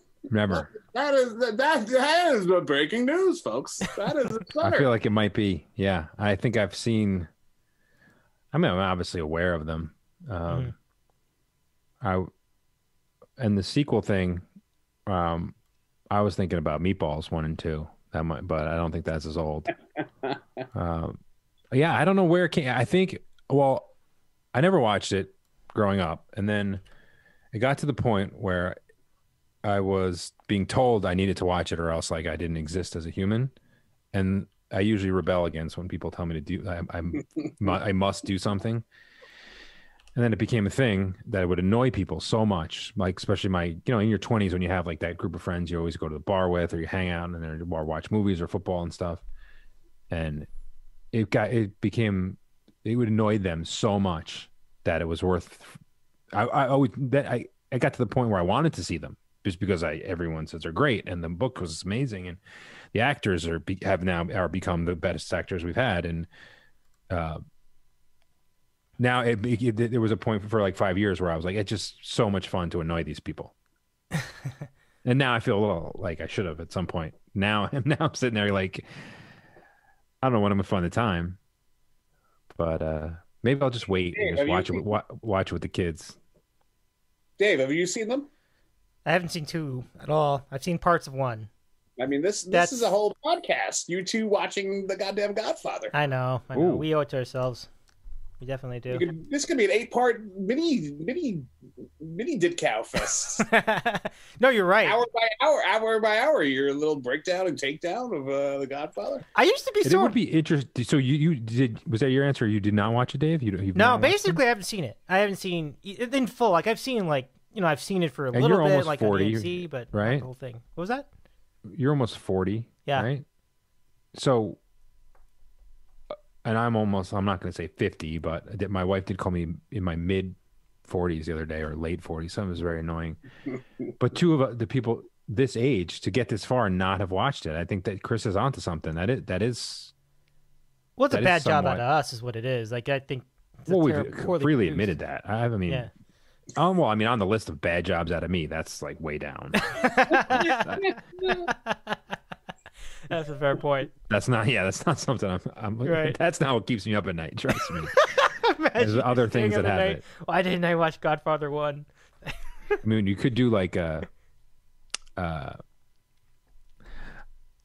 know. We could watch it. Or I don't know. Watching it on the podcast would be boring. I think. I don't know. Maybe I don't know. No, but think of it like a whole sidebar podcast, like catching up on classic movies. movies I should have seen or something like that. Yeah, like how did I miss this one? Yeah. Or It's a good one. yeah, there are. Well, Chris, I mean, there's probably like I don't know a handful of movies, right, that you would say like everyone says you have to see. Well, yes, but there's some that if you like a certain genre that you see, but if you don't like comedy, it's like okay, you can kind of give someone a pass if they're not a comedy fan if they didn't see Caddyshack, but if they are a comedy fan and they didn't see it, you'd be like, what are you doing? Comedy is very tricky. It's so generational. I think drama definitely holds up better than comedy sometimes because So this, Dave, this cannot be at all remotely sound or look like the Rewatchables. That's a very good request. Are you familiar with the Rewatchables, Quicks? No, like what the is that? It's a podcast on the Ringer Network where they review movies. It's a Bill Simmons project. Mm-hmm. Bill Simmons joint. And what's their scenario? They go back and look at. He's got a couple of guys and a couple of ladies that work for him at the Ringer, and I mean their theory is like those movies that when you're at home and you're flipping around, right, and you find it, you have to you like, oh, this Field of Dreams is on. Exactly how I watched Godfather 2 the other night. I was it's like walking through the living room or through the den, and I saw it, and I said, "Oh, let me watch this scene." And 4 hours later, I've watched the fucking movie, and I'm watching Godfather 3 till 3 in the morning. Wow. Yeah, it would be like oh, I know the James Earl Jones speech is coming on, Field of Dreams, and you just sit in and then you watch the rest of the movie. And I think they started out like that, and now it's gotten a little more. They do a lot other movies that maybe aren't as rewatchable because I think it's a really popular podcast. They've done like 200 episodes now. But it's cool in the sense you could just pick the ones you want to like. Yeah. Like they did Butch and Sundance with Aaron Sorkin. So I was like, oh, this is phenomenal. Well, the great thing for you guys, when you watch these movies, it's going to be like a light turning on for you. You're like, oh, that's where that comes from. Yeah. Well, and I'm sure you know many of them already, but there's going to be so much more where it's like, that's the other thing. Like we probably know those quotes and haven't seen the movie. Yeah. Like, I don't know where they come along I know they're in the movie. I just don't know what scene or what. I haven't read the whole Bible, but it's like when you actually start reading a little of the Bible, like there's so much stuff you're like, oh, that's what they mean by this. Right. That's why everyone's so angry and confused. But not even that, just like casual aside, like sayings or references. Oh yeah. Same with Shakespeare. Yeah. Like if you go back and read Shakespeare, you're like, oh, that's where that, Like, oh, totally. Yeah. I mean, I think for years in song, like people have referred to Cain and Abel in song for years. And then all of a sudden you read the story and you're like, oh, I get it. Excellent. It makes totally sense. Yep. Case in point. Yes. Beautiful. Okay, guys, questions. I have questions. We are doing great with the viewership tonight. Thank you so much, everybody, for watching. Dave might be onto something here. Yeah, this is working. I promote the show a little bit and suddenly we get an audience. What a awesome. concept. So here we go. So first, a comment on the computer. So Mike's retirement tour said that his dad spent $3,000 on a 486 in 1993, and I think that's completely believable. Wow. Yeah. Wow. That is a salvo. Yeah. This is a different time. I mean, that's how much those things cost. Like when Pentium came out, we actually would have spent like $4,000 back on it back in those days. You know what I don't get? Fucking an Atari game in 1982 was $50. A Nintendo game in 1987 was $50. And a fucking Sega game in 93 was $50. I don't understand. The last thing I played was PS2. They were $50 for like a fucking Madden game or something. Like, Chris, have you watched the Blockbuster, the documentary? I haven't. No, I've been hearing a little about it. Do you remember? I only watched the first 20 minutes, and they lost me at some point. But do you remember? They talk about the early video rentals were like $80-$90. No, I have no recollection of that. So, yeah, I think. Well, the videos were. Yeah. Yeah, before the videos. The actual cassettes. Yeah, the cassettes used to cost like $90. That's why people rented them. They wanted a rental market, so they priced the tapes really high. You're right. They like, and the theory was they had some executive, a ticket at the time was $7 to the movies, and you can have 10 people over your house to watch this movie. So why wouldn't we charge you some? And You know what's crazy? Like, remember the early days of video stores? Like, there was just one Return of the Jedi, let's say. Yeah. Like, until Blockbuster's like, we should put like 50 of these out on the shelf so people could rent like. I watched it enough to get into that, and they talk about how Blockbuster made like these deals with the studios to get all those 100 copies of this, and that's how they ran everybody out of business, because mom and pop had 2 copies of the new release. I grew up in Tony Soprano country, so I knew at least a couple people where they had like what we would consider normal now, or maybe not even normal because everything's streaming. But for remember like DVDs were big in the early 2000s. People would for some reason they were buying movies. That was another great psychological flip. Like they're like, why am I renting a movie for $5 and I can buy it for $14 and watch it once and not watch it ever again? I remember those days.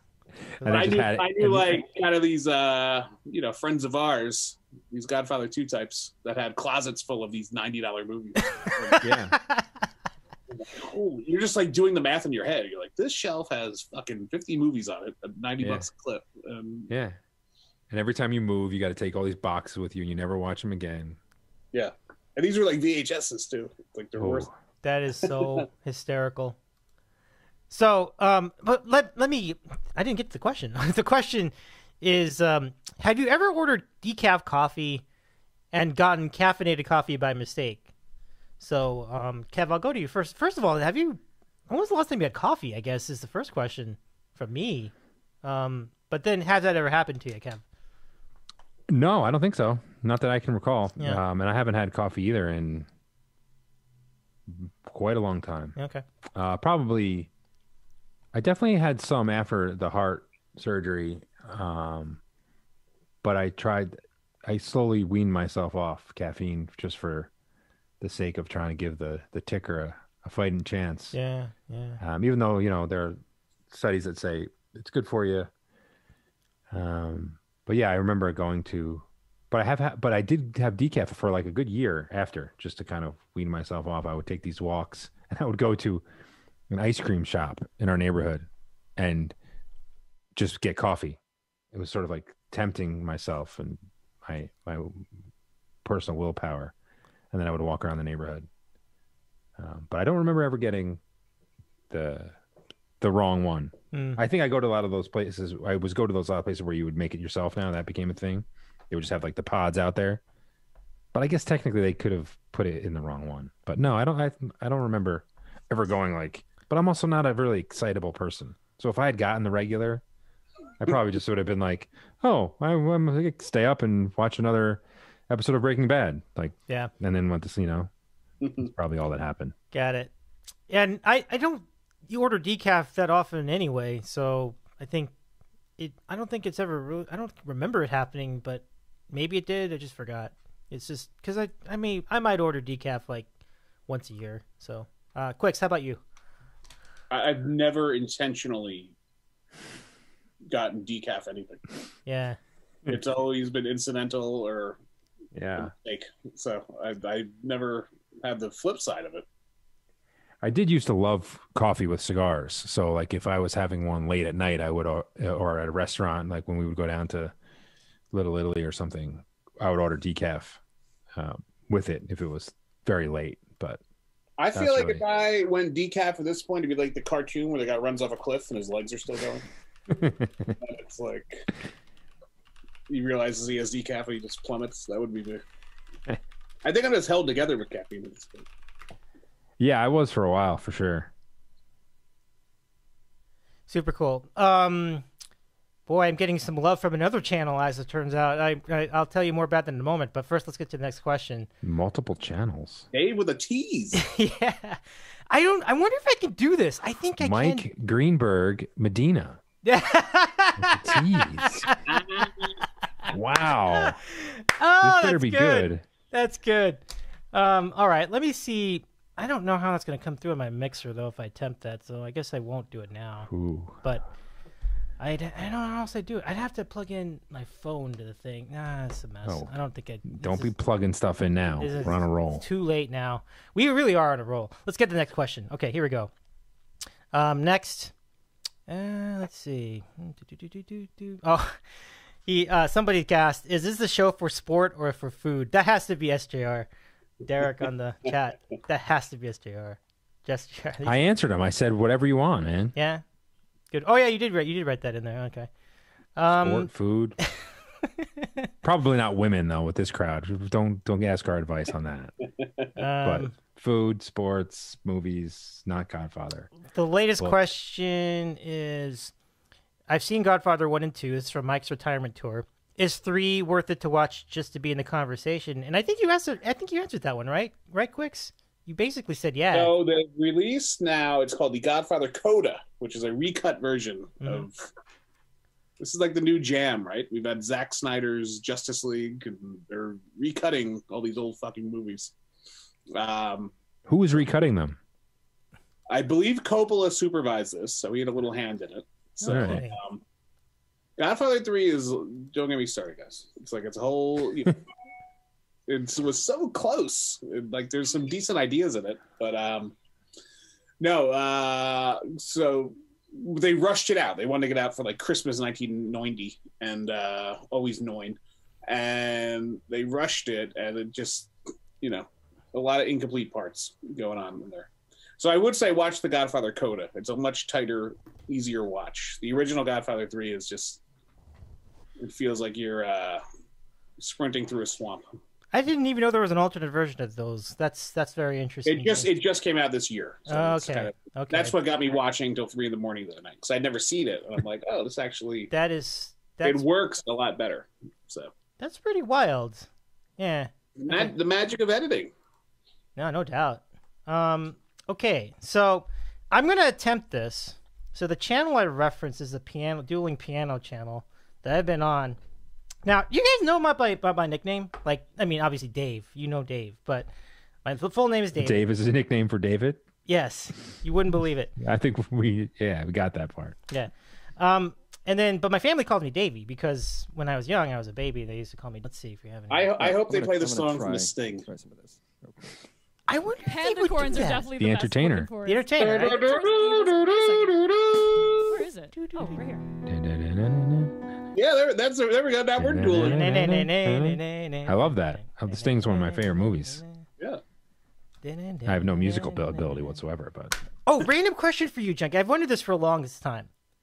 Do you sing? Because I think you sing to your kid, your son. But do you sing along to songs at all, like when they're on the radio? it's like, oh yeah, well, no. What do you mean? Do I sing? I'm a horrible singer. I have a horrible singing voice, I guess. Is that your question? That doesn't stop some people though. No, I would never sing to. I would never put people in that. I would never put them in that position to have to listen to me do that. Okay. But yes, my son does listen to me sing. So far, the 6-week-old is not so keen on it. But she's not really a fan of me yet. We're still working. We're still trying to figure each other out. Mm-hmm. She's kind of stuck to her mother's chest, which is understandable. But yes, Cody is a big fan of. Well, I don't know. Maybe he's not a big fan because I sing and put him to sleep. So he's like, "How many times do I have to hear you sing Mission in the Rain, Dad? Jerry Garcia Band was not that vital in my life." And I'm like, well, although he's taken a huge liking of the band, so he'll come down and he'll request like The Shape I'm In or Ophelia or these, and he can now, which That he probably is a really tremendous job out of you. Yeah, thank you. I feel like I'm finally doing something right in my life. It took me 40 something years, but I don't think he knows by sound, but he has his memory. He'll say like, I'll say, "Who is that?" Because the band had all the different, had 3 singers, and he'll go, "That's Richard," or he'll go, "That's Rick," or "That's Levon," and 9 out of 10 times he's right. This is Doogie Howser shit, Junkie. So it's really exciting, and he'll say, and there's I put on a Levon Helm band version the other day, from like the 2007, and the Brian Mitchell, who was his guitar as a keyboard player, then he does The Shape I'm In, obviously, because Richard Manuel had been dead, and Cody goes, "That's not Richard." Interesting. And I was like, nice. Now, did you ever go up to Levon's barn? Yes, I did. Yeah, awesome. That was back when I was in the newspaper, and a friend of mine who was a musician and who actually had known some of the people who played with them. So, I mean, we not like you didn't need to know someone to get in there. It was they, buy tickets, but we went before it blew up. When it got to be really expensive, I think at one point it was up in the early 2000s. It was like $150 to go up. Yeah, there, I can imagine. Absolutely. But I think it was like $75, and they asked you to bring something like food. Yeah, for the table. And I think maybe we went. Dave, this was Levon Helm from the band. I totally right. He died, and I was really sad when he died. Yeah, I love the band. You'd sit in his barn, basically. That was kind of converted and tricked out a little bit. Yeah. And I always it'd be like he's playing music in his living room for you. Like you'd literally be like, what do you want to hear? Yeah. And you're sitting there, and I was always a Dylan fan, obviously. I think you guys know that. But the band, it was cool. I mean, it was a really cool thing. It got to a point where I would always ask for the same song. And we'd gone a bunch of times. So like at that one point, he looked at me and he was like, you want to hear it again? And I'm like, yeah. Because for some reason I would have loved, there's a song, Going Back to Memphis, which I don't even think is a band song, but I just loved the way he sung it. And the last time we went, I didn't even have to ask him. He just played it. It was cool. But yeah, I missed the later years where like Larry Campbell showed up and like they elevated to the point where like people were, they redid the barn and they made it a recording studio, and the Black Crowes recorded that one album there, and Elvis Costello would show up, and it got to be this thing where you would hear later, like who the surprise guest this month was Elvis Costello or somebody like that, or Alan Toussaint or something. And like, oh, back then, like I didn't know any of the other people. They were just like local Woodstock people, because even Rick had died, so he wasn't around. I think he died in '99, so I don't even know if he made any of those shows. I think Rick, he might have died early. I can't remember. I met Rick once. I think it was right around then. Yeah, I met Rick once in New Paltz at a bar where he was playing when I was in college. But he was what you would imagine. He was high on something, but he played till after closing time. He was unbelievable. Same kind of thing. He was just like, what else? He played everything he knew, and he was like, what else you want to hear? He just played Dylan songs. He was just, and you didn't know if he was going to pass out or play another song. Can I come sleep on your couch? Yeah, pretty much. Nice. Well, that's a great story, Kev. I got to rewind the podcast later and re-listen to it. I was just looking at some other technical scenarios while you were talking about that. That's super cool, though. I think the whole point of the story is that Cody can distinguish between the three singers of the band. That's very cool. Gold. Yeah. At 2.5. No, he's not even 2.5. Do we go to the favorite band song? I will do that. What's your favorite song from the band?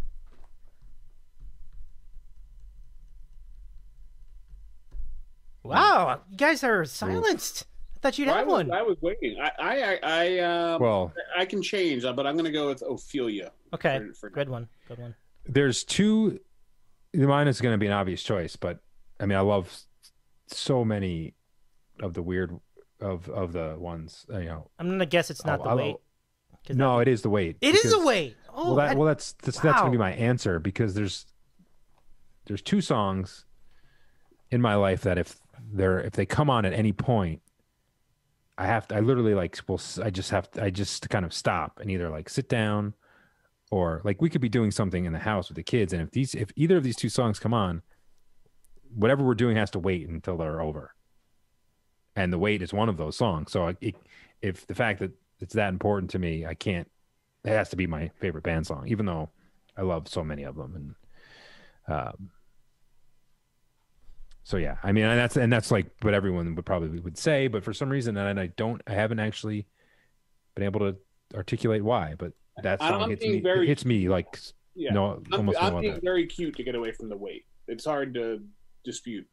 It's clearly one of the greatest songs ever. So to say not your number one band song is, like I said, I'm being it is. Normally I would probably pick something else, because that's just, I'm like Chris. I like, I would like to not pick the answer that everybody goes with. Yeah. I think go wrong with it.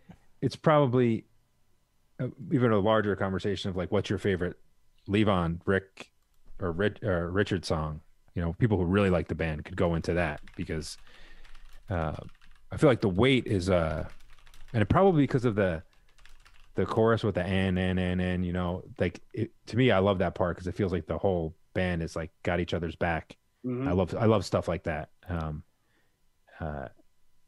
So it feels like that one's one of all 5 of them together. Where, you know, some of these other ones. What do you see in your head when you hear the weight? What was that? You have a visual in your head when you hear the weight. It's of the visual in my head is usually of like anybody, either me or the band themselves, or either even other people, or just like a group of friends that kind of have done some stuff together. And you know, there's people in your life that either you don't see for a while or you do see for a while, but you don't even have to explain to them a situation, and they have your back, or you need them for something, and they don't even ask questions. They're like, yeah, I'll be there, or you got it. For some reason, to me, it's like kind of like a brotherhood, that song. See, I go the other way. I can definitely hear those feelings, but I go right to Easy Rider. The fucking bikes rolling through the wood. That's the first time I really heard the song. Yeah, that's true. Like, that's where I remember the song too. That was a big part of that hard movie. to shake that visual out of my head, where it's just, it's really got nothing to do with that, right? Like the guys on the bike. But it's so cool that like, yeah, but now like fires on your brain, right? Where it's interesting, and there's a lot more. I feel like the last 3 or 4 years, it's so funny. Music attaches to things, like whether it's places or sounds or smell. Like it's like, well, like I think the weight is in the Big Chill too, so people could probably. Oh, I forgot that too. Yeah.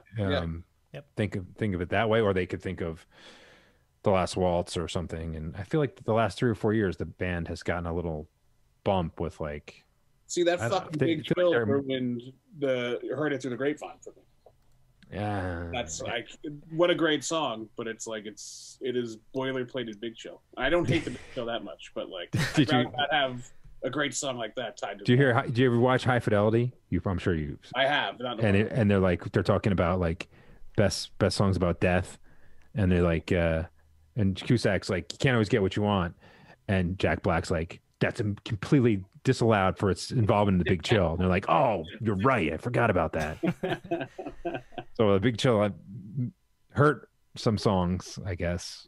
But that was funny. I was just talking about the Big Chill the other day with my father-in-law. Pretty fun. Big Chill song in my head is Ain't Too Proud to Beg. Ain't Too Proud to Beg. And it's Glenn Close shaking her MWO ass in the fucking kitchen. Yeah, that's legit.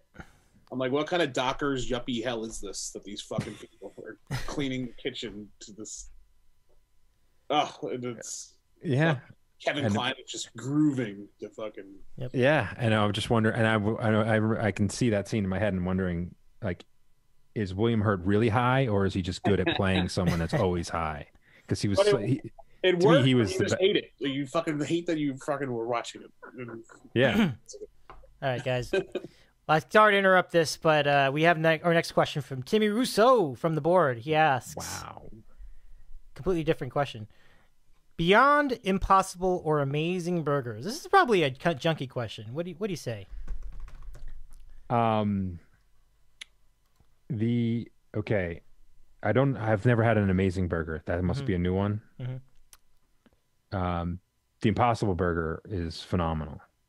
I've had that many times. The Beyond Burger, I don't know if I've liked the burgers much. I've had I think they have a sausage one, which is really good. But it is phenomenal how good those are. I know a lot of people are, you have to load it up with your sauce and all the stuff you regularly put a burger on. But they've come a long way in that sort of meat substitute world. Yeah, I agree. And you see the Impossible Burger in a lot of places now. Yeah. It's becoming mainstream almost, right? In a way. Yeah. Yeah. All right, quick, man. How would you tackle that one? I've not had either of these products, but I have. There's a restaurant. Do you guys know? It's like a smaller chain. It's kind of like high-end, swanky. Take your Bumble date there, date night. Wait, hold on. I'm watching on YouTube. I'm getting feedback, Jim. No, a restaurant called Houston's. Have you guys ever heard of this? Oh, Houston's. No. I love Houston's. Yeah. So they have a veggie burger there, which will fucking curl your goddamn hair. It is so, I never thought I'd be a veggie type of person, but like I was going out with a vegetarian for a while. So like we would go there and get that veggie burger, and it is fucking phenomenal. So I don't know what that is, how they do it, but it's amazing. You would, if you were served it cold, you would truly never know it was a veggie burger. I'm kind of wondering if they were just trolling the whole time and just being like, yeah, it's veggie. Do you remember what the main ingredient was? Was it mushrooms or? I just know it was, and it had the look and consistency of a burger. So much so it was probably just an actual burger, and they were fucking. No wonder they were selling it. Yeah, I wonder. Well, I mean, yeah, 'cause I've had a ton of veggie burgers, and the ones that are, the ones I like the best are always the ones that are like mushroom based. The ones that are like bean based, I don't really a fan of them. Chickpeas even, but yeah, the mushroom. I've had some good mushroom ones for the most part, but yeah. I've had the Beyond Burger myself. I've had bean burgers, and I like them both. They're both pretty solid. I think I dragged Dave to a vegan place. Yeah, in Anaheim. I think we were it was, in Anaheim. Yeah. He was like, "What is this?" He's like, "They spelled chicken wrong," and I'm like, "No, that's the whole idea." I think I've been to that place before, though. I think I was there before It was that. like right near where the ducks practice. Yeah, right, I think. yeah. Well, it's actually something like that. Yeah, and I do remember the chicken burger, or is it? Well, here's a great question: is that a chicken burger or chicken sandwich? I think it was chicken burger, right? Do you remember? I'm not sure that's a great question, but I mean, it's a question. Depending on time of day and who it is and what channel, it could be a great question. But True. But in this context, probably not the greatest question. But nevertheless, yeah, it was great. Whatever it was really great. I agree with you, Kev. It was. You couldn't even tell the difference. Like I didn't even know. It helped that I think they like loaded it with buffalo sauce or something, right? Yeah, but still, like I was like, oh, you're telling me this is not real meat? I'm like, wow, this is really convincing. I think what happened with the world too is like the regular meat with what was going on is not so much real meat anymore either. Like when we were younger, it was somewhat, we all had like butcher shops and it existed back then and stuff. And now it's like the competition, it's a little more even. So like, is this even really chicken in some of these places? The actual chicken, it's like Kramer with, he's like, these are sweatshop eggs, farm fresh. That's the way to go. These are disgusting. He's ahead of his time, wasn't he? Look at that. Yeah, he was ahead of his time for sure. Well, Larry David was, yeah. Yeah, fair. Yeah, he's a brilliant guy. Absolutely. Okay, so let's see. Next up, we have question from John in Georgia. What is your favorite one-hit wonder song? And I'm going to challenge you on that. If you say it's a one-hit wonder, and I remember that they had another hit, I will call you out. But Quicks, I'll go to you first. Favorite one-hit wonder. 96 Tears, question mark. Wait, who sang it? Question mark and the Mysterios. Oh, that's right. Yeah. No, that's a one-hit wonder. There's no debating that one. That's video. That's a fun song for sure. Okay. Phenomenal. It's like you heard that band, you're like, oh, these guys are on the way. Yeah, no doubt. It's like Jesus Montero coming up, fucking hitting 2 homers in the first 2 games. Sorry, this is the Hall of Fame. This shit's fucking on. I remember that guy. And then next thing you know, he's fucking washing cars in fucking Seattle. Too bad. Poor guy. Poor guy. He's probably working at the Sheets. Oh, the Sheets. Oh, yeah. That's solid. Oh, my God. Much like question mark is. Loves. I tell you what, though, question mark can go show up at a county fair and fucking sing that song and get paid $2,000. Oh, there you go. Dude, I saw when I was working at Playland when I was like 20, the Bay City Rollers. And like it was a bunch of old ladies just waiting for him to play that Saturday night song. And I'm like, oh my goodness gracious. They went crazy. Yeah. Good pull there. That's not yours though, right? That's just like one of them. Oh yeah, no. The that's a one hit. My favorite would be I don't know, Dave. You go first. Well, this is tough for me because I mean, there's definitely one-hit wonders I'm a fan of, but I'm just trying to. I'm being a little bit Captain No Fun. I'm like, well, did they do another song in there that I forgot about? I'm like, I don't. Yeah, you're being a little too strict now. It's we're at past 10:30 on the East. You can not be as strict. Yeah. Okay. I'm trying to think. What could be? Because I'm thinking of like Macarena. I'm thinking of like. Oh no. No, that's not it. That's not it. I'm just thinking. Where does El DeBarge fall on the spectrum? No, they had a few hits. Like Rhythm maybe of the three. Night? They had a couple, and then they had Rhythm of the Night, which everybody knows. So that wouldn't qualify. Oh man, these questions are. I just went on the YouTube. Listen to me, Jesus. Yeah. Are even getting better. Yeah. I don't know where all these people showed up from. This is exciting. Well, Anyway, these guys, I think I put it on the board, and I think finally we got some juice. Like that. They all left the dueling pianos Discord when they came over there. There actually is a dueling pianos Discord. It's true. It's actually great. But no, I guess I better answer this damn question. Okay, so. Well, I think this would be your kind of question, Dave. You I like a know, lot of it's these just weird funny. Like, it's not bands. coming to me. Like, I would think I'd have this nailed, and I just don't for whatever reason. Like, you know that song that came out, like, oh, it's magic? You know, is that a one-hit wonder? Oh, I don't know who did it. It's magic. I think it was, was it Argent? What about fucking Come On Eileen? There's a fucking. Oh, there you go. There you hell go. is Dexy's Midnight Runners. That's absolutely it. That's a great song. Because you never heard anything else they've done. Like, what was the second song? Like, does anybody know the second song? Nobody knows the second song. There wasn't even an attempt. Did they even record a second song? Like, it's just like everybody did. Come on, Eileen. But then the other song's like, yeah. They gave them $5,000 and repossessed their fucking overalls. And the brooms. Yeah. That's it. That's the one. Thank you for your help on that one. I was struggling. They can sell out a fucking teacup. No one's coming out to see Dexys. Oh no. So they'd be like Puppet Show and Dexy's Midnight Runners on the marquee or something like that. They couldn't sell out the Wolf Den. Oh, that's funny. A free show in a casino. I think there was a guy. I'm not sure. There was a guy. Maybe Chris knows this. He was like a singer, but he went on like Beverly Hills 90210, and he had like one song. How do you talk to an angel? That's it. That's my pick. Oh, yeah. That was definitely one-hit wonder material. Oh, was that The Heights, or was that the name of the show? No, that was the name of the show. How do you feel like that was the name of the Warrant band? or some stupid name like that. Like, you know. No, Jamie I feel Jamie Walters, maybe. Jamie Walters, I think that's it. Yes.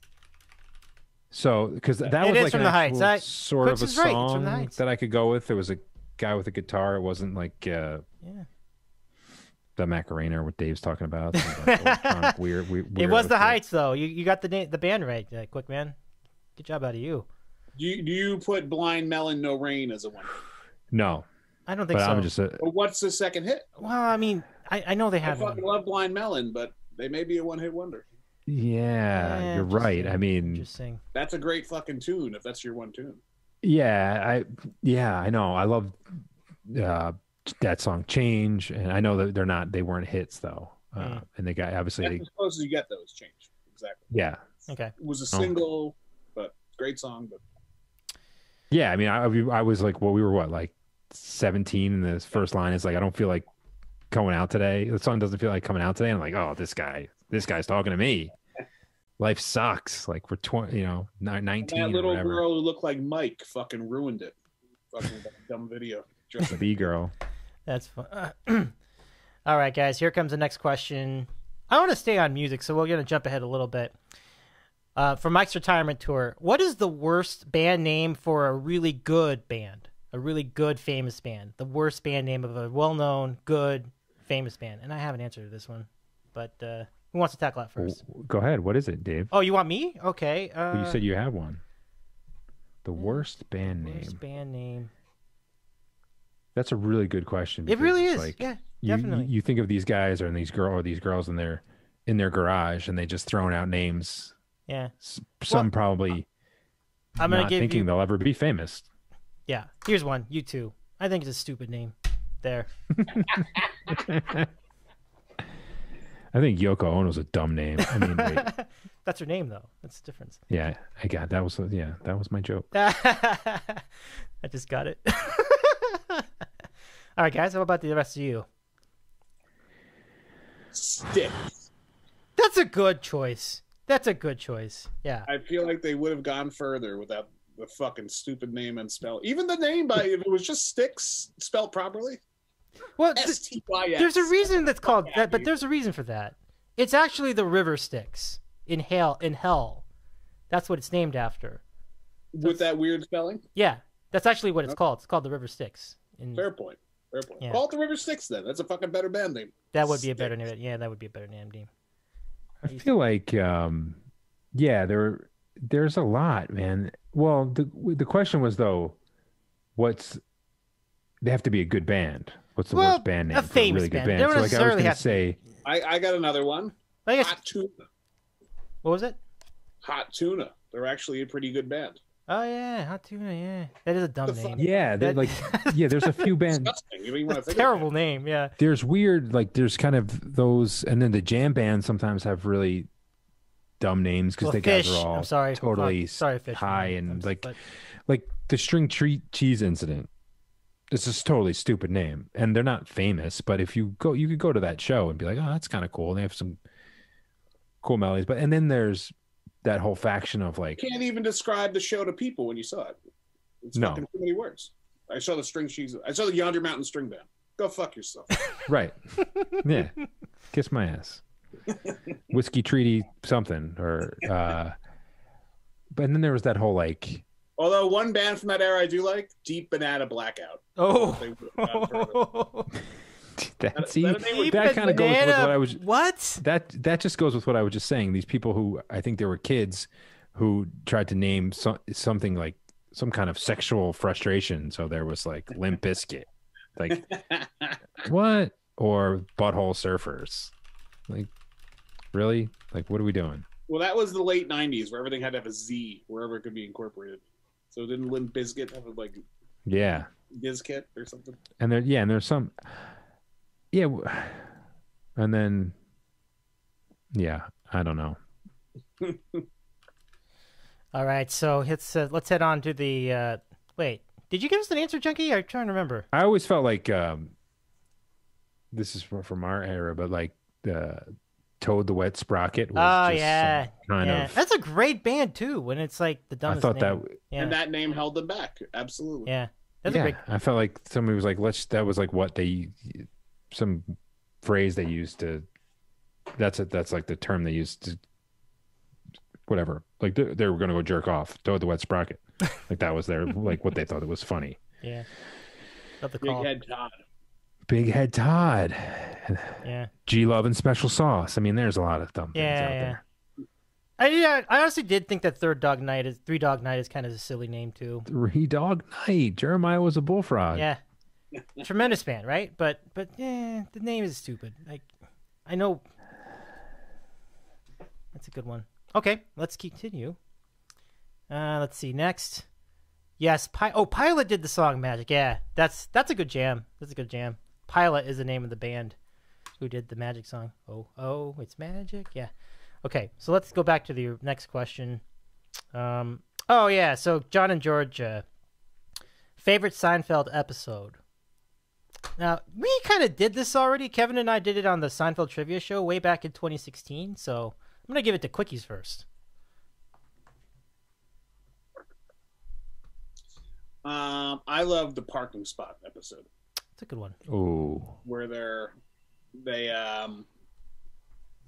it's Jerry and the guy should have been in the show more. The bald guy on the show, Mike, who calls Jerry a phony. Oh, I missed. Yeah, Mike was great. Oh. Mike was That is great. like a wonderful Oh, little, like, Michael snapshot. It's Jack- a great debate. I mean, it's everything that was great about Seinfeld. Why'd you tell him? Well, just can you debate like who should get the spot? Like, can you who Well, pulls in front? You know, I can still remember things that. and they missed the I can fight put that over up that. as- Yeah, and So where do you stand on that? Michael Jordan is so phony. Michael Jerry. Jordan is so phony. Are you back in guy or are you pull in guy? What's your take? Oh, definitely back in guy. I love it, and I agree with it. 100% back in guy. Yourself, Junk Man? But he is such a great pull-in guy, though. That guy's like a maniac on the show. So it's Yeah. That was so good. didn't That's get funny. enough When you said the Every time parking I spot pull in, I episode. think that guy. I too. I'm like, I'm pulling in forward. Sometimes you got the space that you can pull in forward. When Chris said the parking spot episode, for some reason my brain went to the parking garage episode Yeah, when they were looking yeah, for yeah. the car for the whole time. Yeah.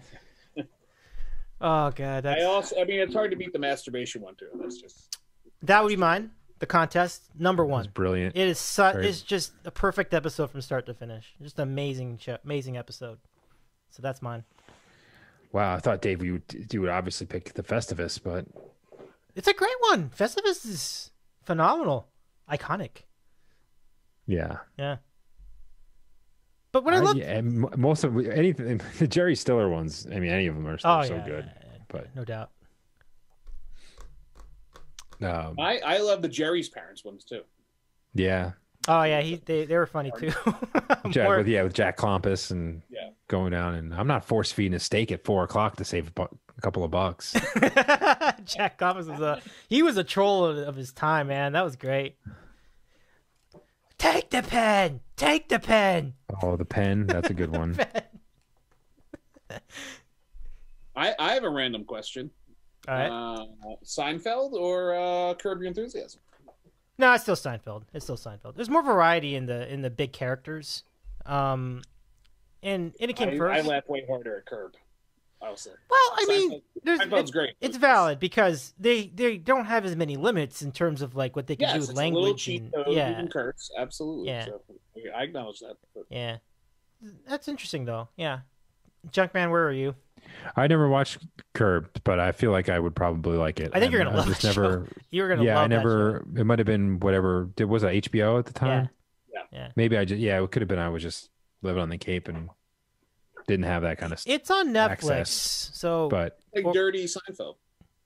Yeah. Yeah. It really is basically like Seinfeld continued, but just without actual Jerry Seinfeld. And some of the early Seinfeld is hit or miss. So I mean, I don't know if Curb Your Enthusiasm was strong all the way through, so I can't really pick Curb which one definitely was better. picks up, but the Curb pilot is amazing. Like what got it made. It was originally just a special on HBO. Okay. It was really good. I mean, Larry David is just what you know of him and the interviews I've seen with him. He seems a very exhausting person to know. Yeah, like, all the I hear stuff that goes on. I hear and, that. and to see that I would be interested. But yeah, I haven't seen it. I would say that I can only watch a few episodes at a time because I get so much anxiety after like watching a bunch of them in a row. Like everybody's yelling at each other at the end of every episode. But it's very funny. It's a great show. It's a great show. So wait, did you have a favorite, Junkman? What was your favorite? Well, officially your favorite episode? The one I just think about right off the top of my head that I laughed the hardest at it was the Kenny Rogers chicken. Oh, that's good. Like chicken because roast. they switch places, right? They don't doesn't. Kramer he starts wearing Jerry's clothes. They switch apartments, so he starts acting all normal, and Jerry comes in and he's like, "I'm way stressed," and he starts talking about Bob Sacamano and. Yeah. Oh, the bizarre. Yeah, like basically they switched roles. Literally, I feel like that was that was fun. What's the episode where Kramer gets the talk show set to? That's the Merv Griffin the Merv show. Griffin one. That was terrific too. It's good. Maybe we need a co-host. I'll pretend I didn't hear that. It's good. Okay, some more questions and then we'll wrap it up. Quickies. What is your favorite album of all time? Wow, what a question. I mean, I really got to break into subsets of this question. Studio album, Physical Graffiti by Led Zeppelin. Okay. Live album, Phil Maurice by the Allman Brothers. Ooh, I have that one. I have both of those. Those are great. Yeah. Those are kind of the two I would sort of, it's hard to get past them for me. Yeah.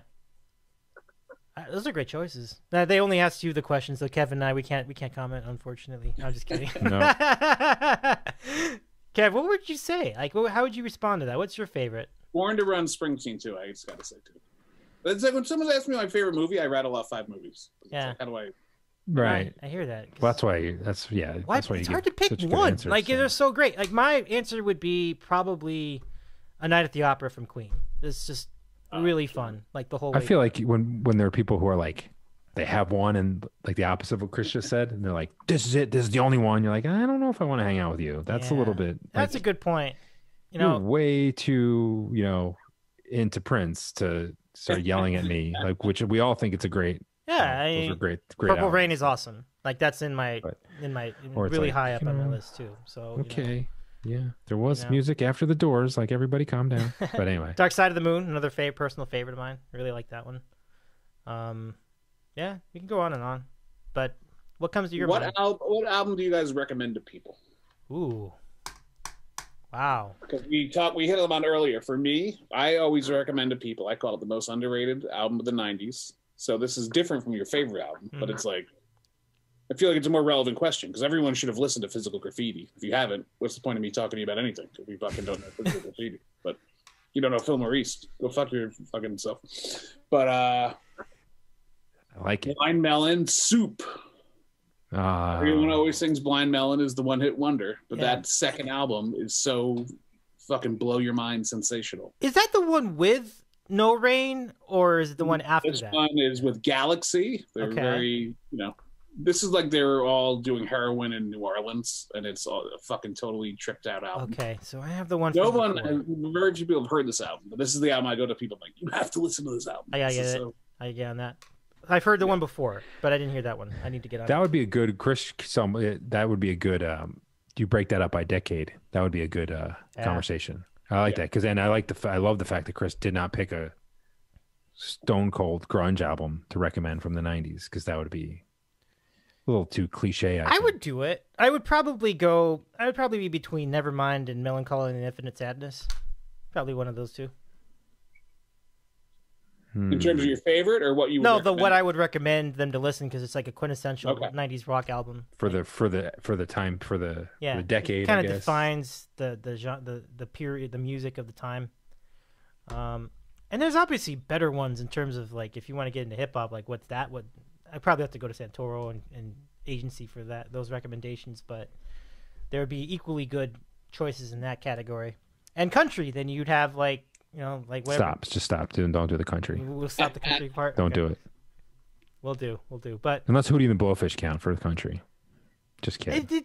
No, let's not get there. Let's not go there. But so yeah, I don't know. That's a good question. And Kev, I'll give it to you for that question. For the '90s. Oh, you can do the '90s, sure. But just in general, like if you could recommend an album for a given decade, let's start with the '90s. That'd be fine. Goodness. Recommending an album, or what have you recommended? Well, people usually will come to me with Bob Dylan questions for some reason. I don't know how I got that reputation, but and that's kind of hard. But I don't know. I mean, I love the live albums too, like Chris does, so much. But I don't know. What's the Bob Dylan album with ISIS? That is Desire from like 1975. That was a hurricane. Hurricane is on that. I recommend that album to people. Like, it's a really good one. That's a good one to recommend too. They've listened to most Bob Dylan, so it's like that's a slightly deeper cut in theory. Yeah, for sure. And it was 80s Bob. So. Yeah, that one's really good, and that 75, 76 tour was phenomenal. They had like the whole Rolling Thunder review it was like they would do like 5-hour shows with Roger McGuinn would open up, and that was good stuff. Bob would paint his face like Sting. Yeah, do the white face with just like stalk around the stage like a tiger and then shout it. That's my favorite. There's a book on that tour. Rolling written by a guy. Yeah, the guy was like embedded with it, a Rolling Stone guy. The book is phenomenal. Like there's the Springsteen story in that book, which is just he showed up to, like, he just got tickets to a show, and then went backstage and apparently just took a whole bunch of stuff that he wasn't ready for and just went like wild backstage. And by the end, you know, there's a Dylan lyric that is came looking so fine and left looking just like a ghost, and they talk about that with Springsteen, because when they like had to like drag him out, because, you know, he was with that tour is full of just lunatics from Greenwich Village, not the 60s, the 70s version of, you know. So anyway, that's a good Dylan one to recommend for sure. Cool. All right, I have to move this along a little bit, so a couple more questions and we'll wrap up tonight. I know you guys have been great. Thank you so much for hanging out with me tonight. Next is we have some band names which are fun. Okay, so we have 3 Bev Bag Night. That's good. Let's see. Do we have another one? I thought I had another pastiche. No, not the case. But I did get a comment from Didja1980. I love how we never got to see Bob Sacramento. That's awesome. I agree with that. I think it's a great point. We should never have seen him, and I'm glad we didn't see him. So that's cool. Kind of like Norm's wife in Cheers. We never saw her either. Right, Vera. Right. Yeah, that's right. We never saw Vera. I don't think we ever heard her voice either. No. Definitely. So that's very cool. Okay, so next question it says, Dave, if you had to live in Europe, which country? I'm going to cop out. I'm going to go England just because it would be easier adjustment. I'm lazy. I don't have to learn any new languages. They speak American. But British culture's cool too. I kind of like the only thing. You wouldn't. You might want to reconsider that, because that's a fair point. The food is better in other places. Awful. I've heard the food is just terrible. I'm not saying it's awful. I'm just saying there's better in other places. Yeah, no doubt. Like, what would you recommend then? And like, where would you go? Like Switzerland, France? Spain? I would think you'd pick. I think France would probably be the way to go. Or Italy or France, so food wise, would be the two choices. Oh, Italy, yeah. Yeah, that's interesting. Okay. You guys, what would you guys pick? Dave on the Amalfi Coast out west. Italy would definitely have it going on with the food, though. You know, I think I'd go Italy actually, and I would have. And my family's from Ireland, but yeah, me too. But I think I would either France or probably France. I would think I would pick France. Okay. Although people go ham in Spain, so that could also ham on. Oh, on that's everything. right. Ham is big in Spain. On everything. Major tapas. Yeah, I mean, you have the food there. I like the literary stuff from France and some beaches. I think I would pick France. I feel like I could learn French. I'm not saying I would be 100% confident, but I think I could figure that out. We went to the French Caribbean they'll be very forgiving of your I survived. of your ability to learn French. I mean, and, I'm being sarcastic, of course, but the wine must be amazing in either of those countries, though, like Spain or France, right? Like, just to use those as examples, in Italy too. Oh yeah, probably? Yeah. So, I think Francais is another level, though. Yeah, even better than Duel.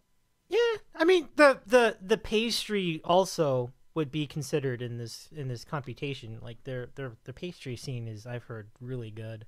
Cheese. I mean, there's like a cheese cellar on every block. Yeah. Yeah. At least that's what I've heard. Oh my! I watched a fucking 20-minute documentary and I got to mix butter in fucking France. Ooh. There you go. There you go. Turn it over. Oh, that's good. I love it. I love it very much. Okay. One more question, I guess. These comments are hysterical. Leo just ordered Styx tickets. Yes, you see that? Leo just ordered Styx tickets. These guys are hysterical. Oh, so good. I think that was it. There aren't any more questions. We're done. Okay. I'll just check the board and see if there's anything there. They're killing me for not seeing The Godfather. I get it. They were asking whether, Junkie, like, the reason you hadn't seen it, and they speculated it's because you thought that you were kind of being a contrarian, and that's literally what you said. Like, isn't that what you said? That's exactly what I said. I would say for a good stretch of time, a good decade, I was trying to annoy my friends. to success. I think I lost a few friends out of it. I think it backfired on me. They're like, enough. But I think I've seen most. I don't know. I'm kind of a jerk sometimes. I don't think there are some popular things that I've purposely not watched. Oh, I think we've lit the fuse here. This is now an ongoing story. We fucking built a storyline here. You two have to watch this movie. And Well, especially if Dave's getting some feedback, because sometimes we talk about stuff on the show that goes nowhere. So if this is actually getting stuff. Dave, my whole thing is to build this into a media event. You want to be fucking motivated. At least a 4-part special. Simulcasting on Twitch, YouTube, and like, what's that thing that our fans? I think Toro recommended our fans today. So I think that's porn. Oh, is that porn? Seriously? I don't know. Oh, it sounds is that like for real? Seriously? Dave, see if that dueling pianos girl is doing OnlyFans. Because if so, I'm subbing tonight. Oh my God. Edgy Evan? That's awesome. And that's phenomenal. And I feel like we could almost do like the teaser or the preview is me trying to find where you can watch The Godfather. Because I wouldn't even know. Yeah, seriously, where do you watch it? I've never seen it come on my Netflix queue. I don't know if it's on Netflix still. Do we have to reach for Paramount Plus for this now? I think it's HBO Max. I'm sure there's multiple places. It would be better if like we turned into some kind of quest where we were like going. I don't know. I'll tell you. Here's how you get yourself organized with this. Okay, pick a nice little Sunday, fucking 2 PM, put it on. Same time, you start a fucking bowl of pasta. Is it like 9 hours long? I mean, if all 3 of them are, if you watch them in once. No, all 3 are going to be more like edging towards 12. But I don't feel like we should watch 3. I used to be so intimidated by. You know what though? I feel like I should watch 3 and then tell people how 3 is better than the other one, just to dig my grave even so further. Good. But no, I'm up for this. I'll do it. It's really long. But listen, you get yourself organized, a little pasta, because in the middle of the movie they fucking just start eating pasta and you'll be starving. So it's. Well, I gotta go to. There's a local restaurant by me, Spumoni, so I can get some pasta from them, or just make it myself. I'm down. Let's do it. Come on, you can do it. Yeah, we can do it. We're gonna do it. The most rudimentary dish out there. You got a Twitter the food Twitter. You gotta make a bowl of pasta. And soon, Quicks, a food. I mean, you half of your online profile world is about food. Make some pasta. I mean, I'm